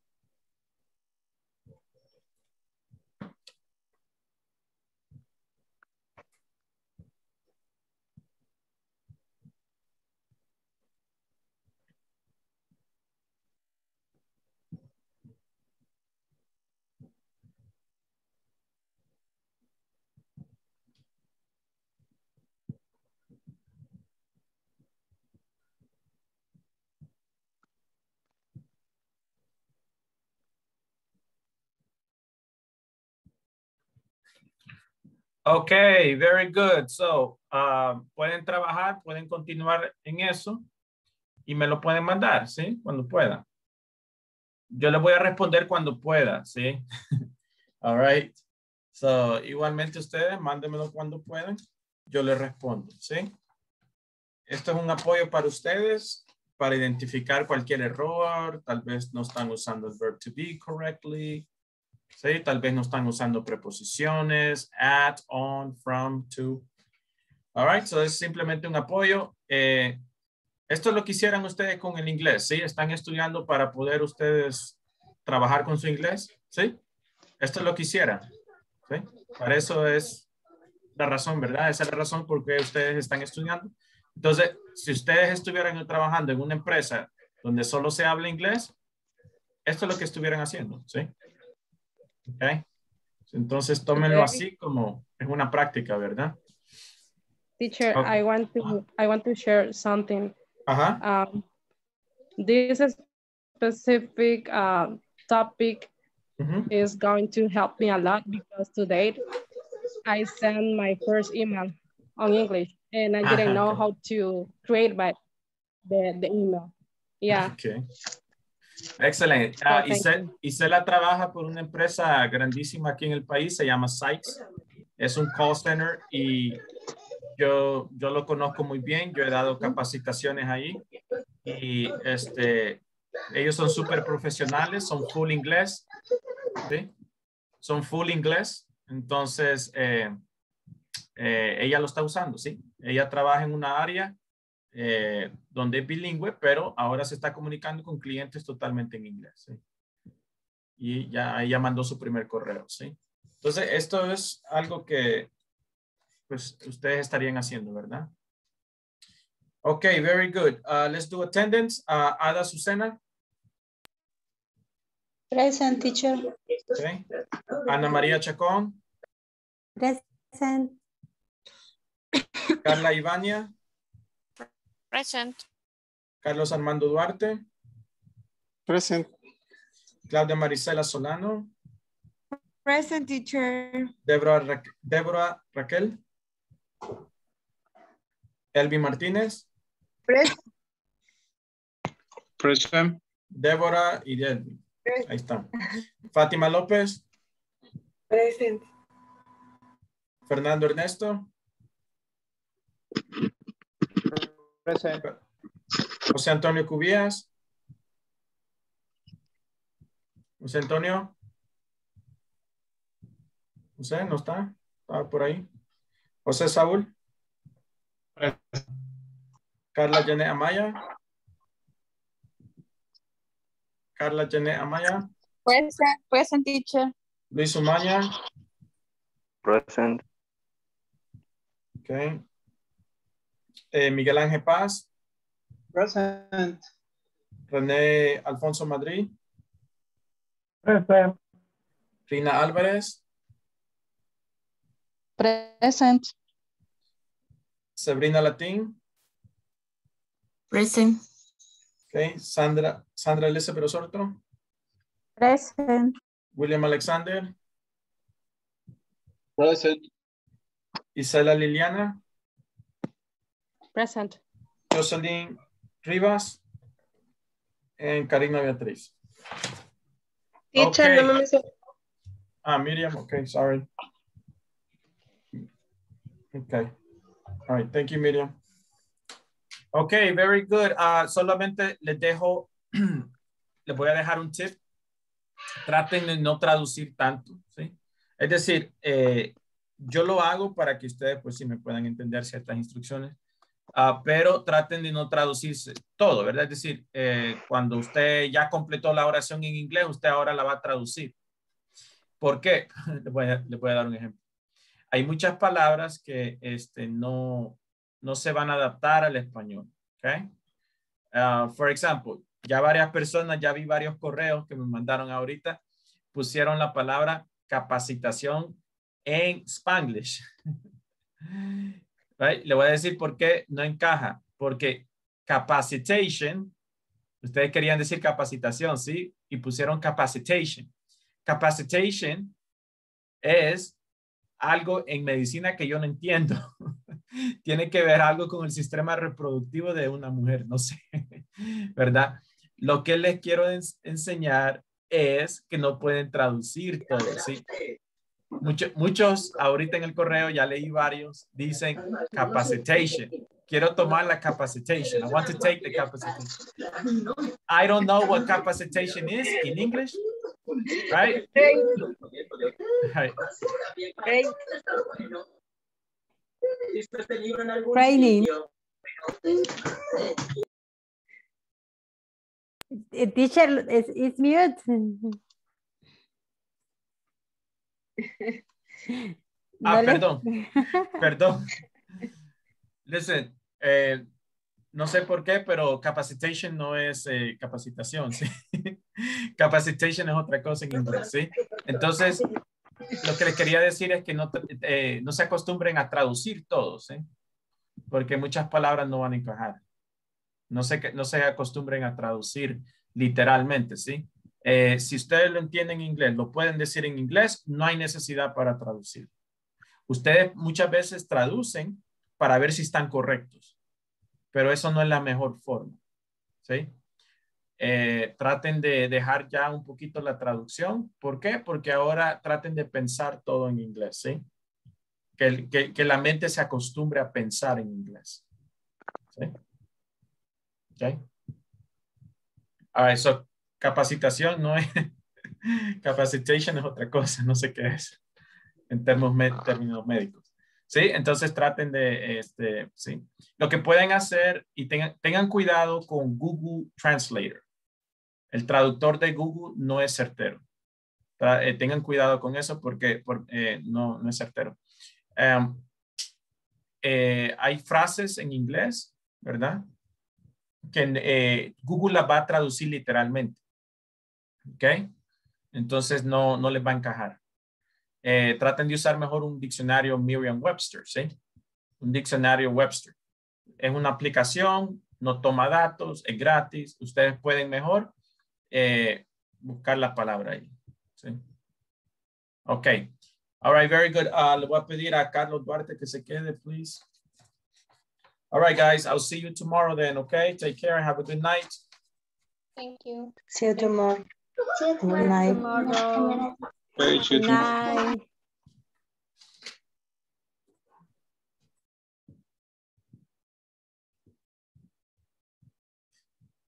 Okay, hello, Carlos. Hello. All right, Carlos. How are you? How do you feel? I am good. Okay, very good. Is there something I can help you with? Some question? A question that you have or something? How to learn more vocabulary. Okay, all right, very good. It's for me, very difficult. Okay, vocabulary. Or vocabulary, you mean? Okay, now let me ask you, are you, do you have an application to practice English? I know it exists Duolingo, okay. But I don't practice very much in this application. ¿Nunca la has usado? ¿O sí la tienes en tu teléfono? Sí, yes, la he usado.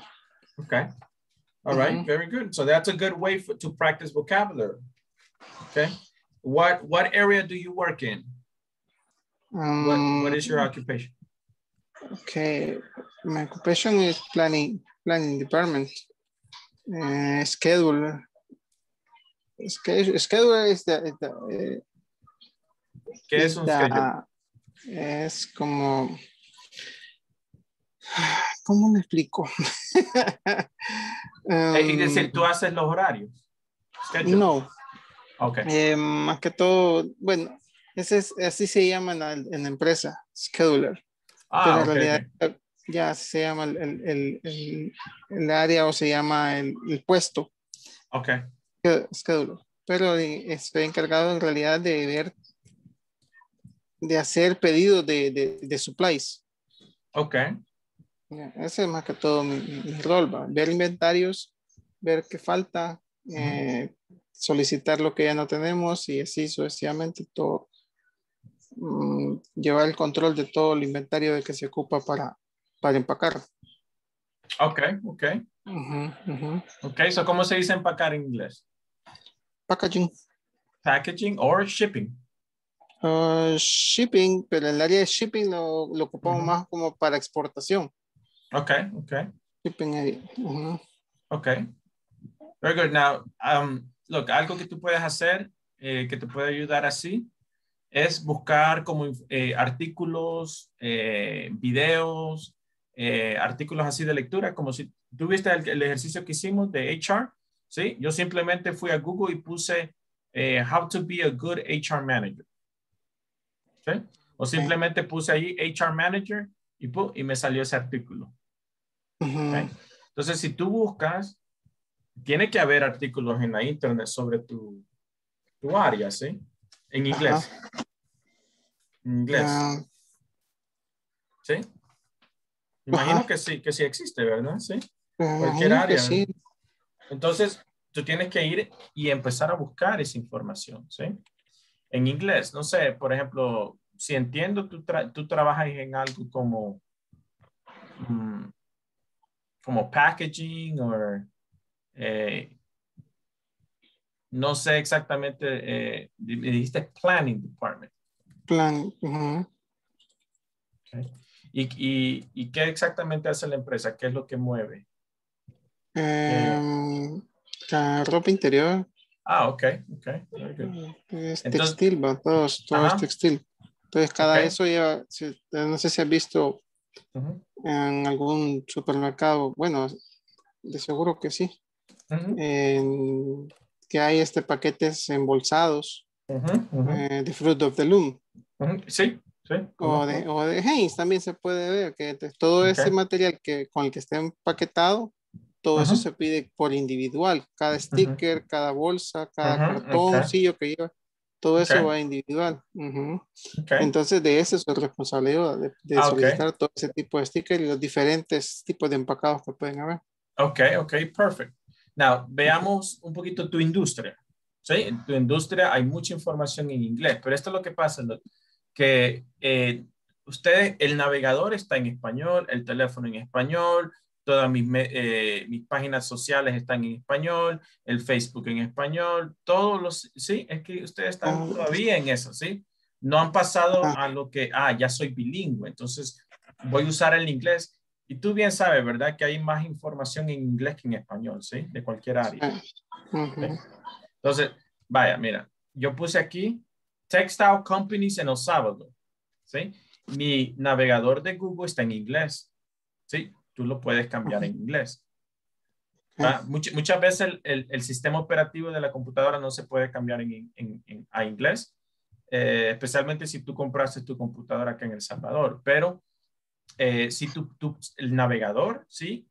Donde tiene el acceso a la internet, sí lo puedes cambiar en inglés. Entonces, ahí hay un paso, ¿sí? Cambia tu teléfono en inglés, tus ajustes en inglés. Cambia tu teléfono, tu navegador en inglés. Tu página social está en inglés. Suscríbete a páginas sociales en inglés. ¿Sí?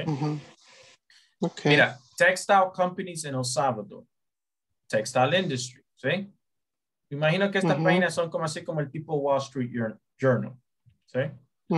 Algo así como el Wall Street Journal. Pero si tú ves acá, hay bastantes páginas, ¿sí? Temas en inglés, ¿sí? Entonces yo voy acá, leo un poco, ¿sí? Voy a empezar a manejar vocabulario de mi área, ¿sí? Esta es una entrevista, ¿sí? Con una persona en la área acá. ¿Sí? Entonces esta persona la están entrevistando, ¿sí? Ya está opinando en inglés. ¿Sí? Yo aquí tú tienes que usar tu inglés, ¿sí? Como para herramientas para expandir, ¿sí? Pero si te gusta deporte, pues busca deporte. ¿Te gusta cocina? Busca cocina. En la empresa tenemos un website de la empresa. Y como la empresa es americana, todo eso está en inglés prácticamente. No hay nada en español, todo está en inglés. Son toda la información. Y hay un montón de artículos y todo que está en inglés también. quizás. Perfecto, y nunca, perfecto. la verdad, nunca me he detenido a leer algo ahí de eso, ¿no? Solo he visto y voy directamente a lo que voy a ocupar nada más. Sí, Pero exacto. no a leer de Sí. artículos de todos los que ponen, porque publican a diario diferentes cosas. Sí, y me imagino que hay información, hay mucha información aquí en la internet de la industria de textiles en todo Centroamérica. ¿Sí? Entonces, tú te vas a empezar con la industria, ¿sí? Conocer un poquito más páginas, industria, noticias. Tú vas a ver que hay hasta, tal vez puede haber una página solo para noticias de tu industria, ¿sí? Y después tú después te metes a videos en YouTube, ¿sí? Es decir, tú tienes que ahora usar esta llave, ¿sí? Tú tienes el inglés, tú tienes la llave, entonces, pero ahora tienes que meterte a lo que te gusta, ¿sí? ¿Sí? Meterte, no sé, te gusta noticias, ve noticias, te gusta deporte, ve deporte, suscríbete a páginas de deporte, blogs de deporte, ¿sí? Y así tú vas a ir expandiendo tu vocabulario.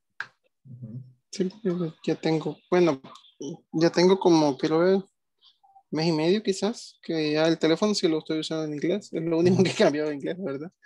Y como en realidad ya en el trabajo solo todo se usa en inglés, hasta el Office. El Office y el navegador también en inglés, pero sí. Mira, sí, la mayor... las redes sociales es un reflejo de nuestra mentalidad. Es decir, si todo es noticias del Salvador y todo, entonces ahí está tu mente, ¿sí? Sí. Todos los grupos, las páginas, tú sabes que ellos, ahí Facebook está ahí, ¿cómo se dice? Algorithms, que están usando para mandarte lo que te gusta, ¿sí? Ellos saben exactamente qué te gusta, qué va a llamar tu atención. Depende de lo que donde tú te metas, así te bombardean información con eso. Exacto. Entonces tú tienes ahora que empezar a cambiar eso, ¿sí? Tú te tienes que considerar bilingüe, ¿sí? Aunque sea que, no lo manejo a un nivel avanzado, ¿sí? No estoy a un nivel nativo, no tengo un inglés nativo, no tengo inglés, está bien, pero voy allí, ¿sí? Pero en el transcurso de ese proceso es donde yo voy cambiando. Dicen que tener 2 idiomas es tener 2 almas, ¿sí? Bueno. ¿Por qué? Porque tú puedes pensar en 2 idiomas. ¿Sí? Sí, la verdad que sí. Entonces, eso es muy... Sí, súper útil. Por ejemplo, tú estás pensando, procesando información. Tú estás diciendo, no sé qué voy a escribir en este correo. Ahí pensaste en español, ¿sí? Pero ya tú también puedes pensar en inglés y decir, I don't know what I should write. Right? What should I write in this email? You're thinking in English. Entonces, tú tienes que empezar a procesar eso. Por eso yo doy actividades comunicativas donde tienen que pensar en inglés. Y ya después de tener la herramienta de que te di un poquito de vocabulario, te di un poquito de gramática. Entonces, ahora tú tienes que pensar en inglés. Es lo que cuesta. Ajá. Pero, sí, pero es, por ejemplo, te voy a dar quiero hacer aquí, quiero compartir mi pantalla contigo.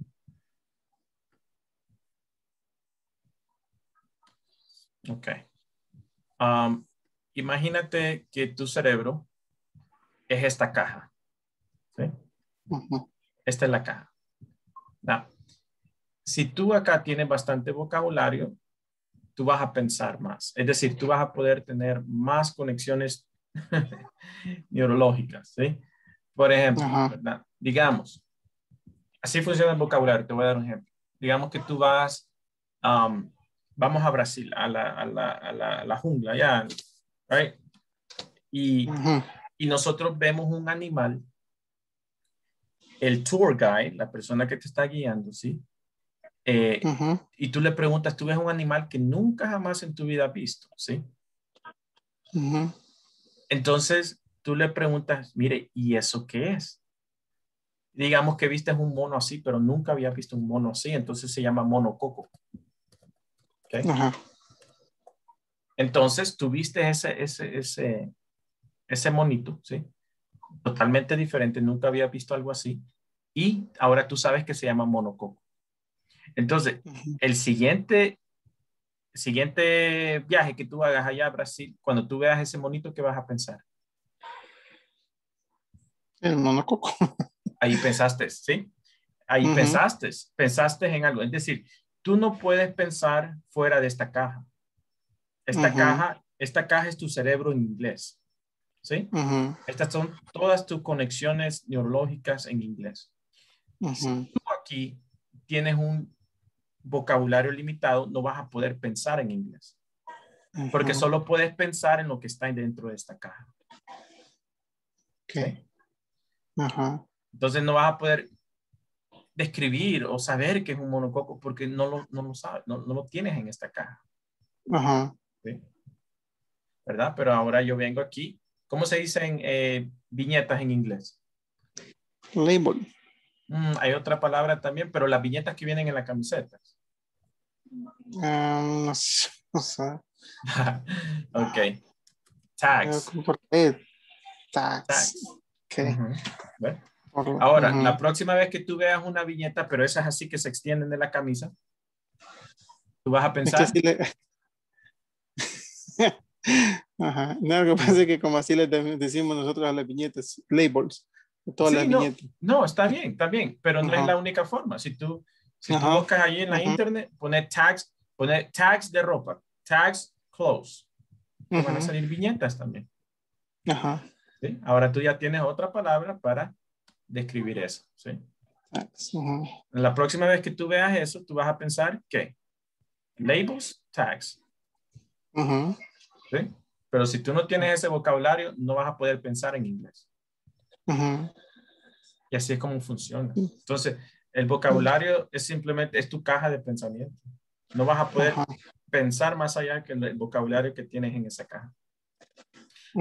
Ahora tú tienes que ir y abrir esas llaves para poder expandir el vocabulario en inglés. ¿Sí? Busca tu área, busca tu industria, busca las cosas que te gustan. ¿Sí? Busca deporte, lo que sea, no sé, qué más te gusta. Entonces busca esas áreas de interés. ¿Sí? Voy a intentarlo. Entonces empieza a expandir ahí tu vocabulario con lo que te gusta, ¿sí? Y en el transcurso de eso tú vas a ver otras cosas que hay en inglés qué interesante, ¿sí? Por ejemplo, ¿te gusta viajar? ¿Sí? ¿Te gusta ir a visitar? Ok. Entonces busca un canal. Deja ver si tengo uno aquí. Let me see.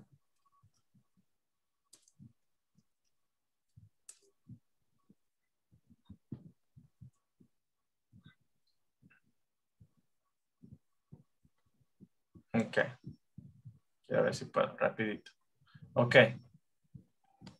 Este canal es una persona americana que se llama JC Max y él viene a El Salvador a hacer videos. Todos son videos turísticos. ¿Sí? Él viene acá a hacer, y mira todos los videos que tiene en El Salvador. Hace 2 semanas, 2 días, ¿sí? Y así como él, hay muchos YouTubers, ¿sí? Que están haciendo videos en inglés sobre El Salvador.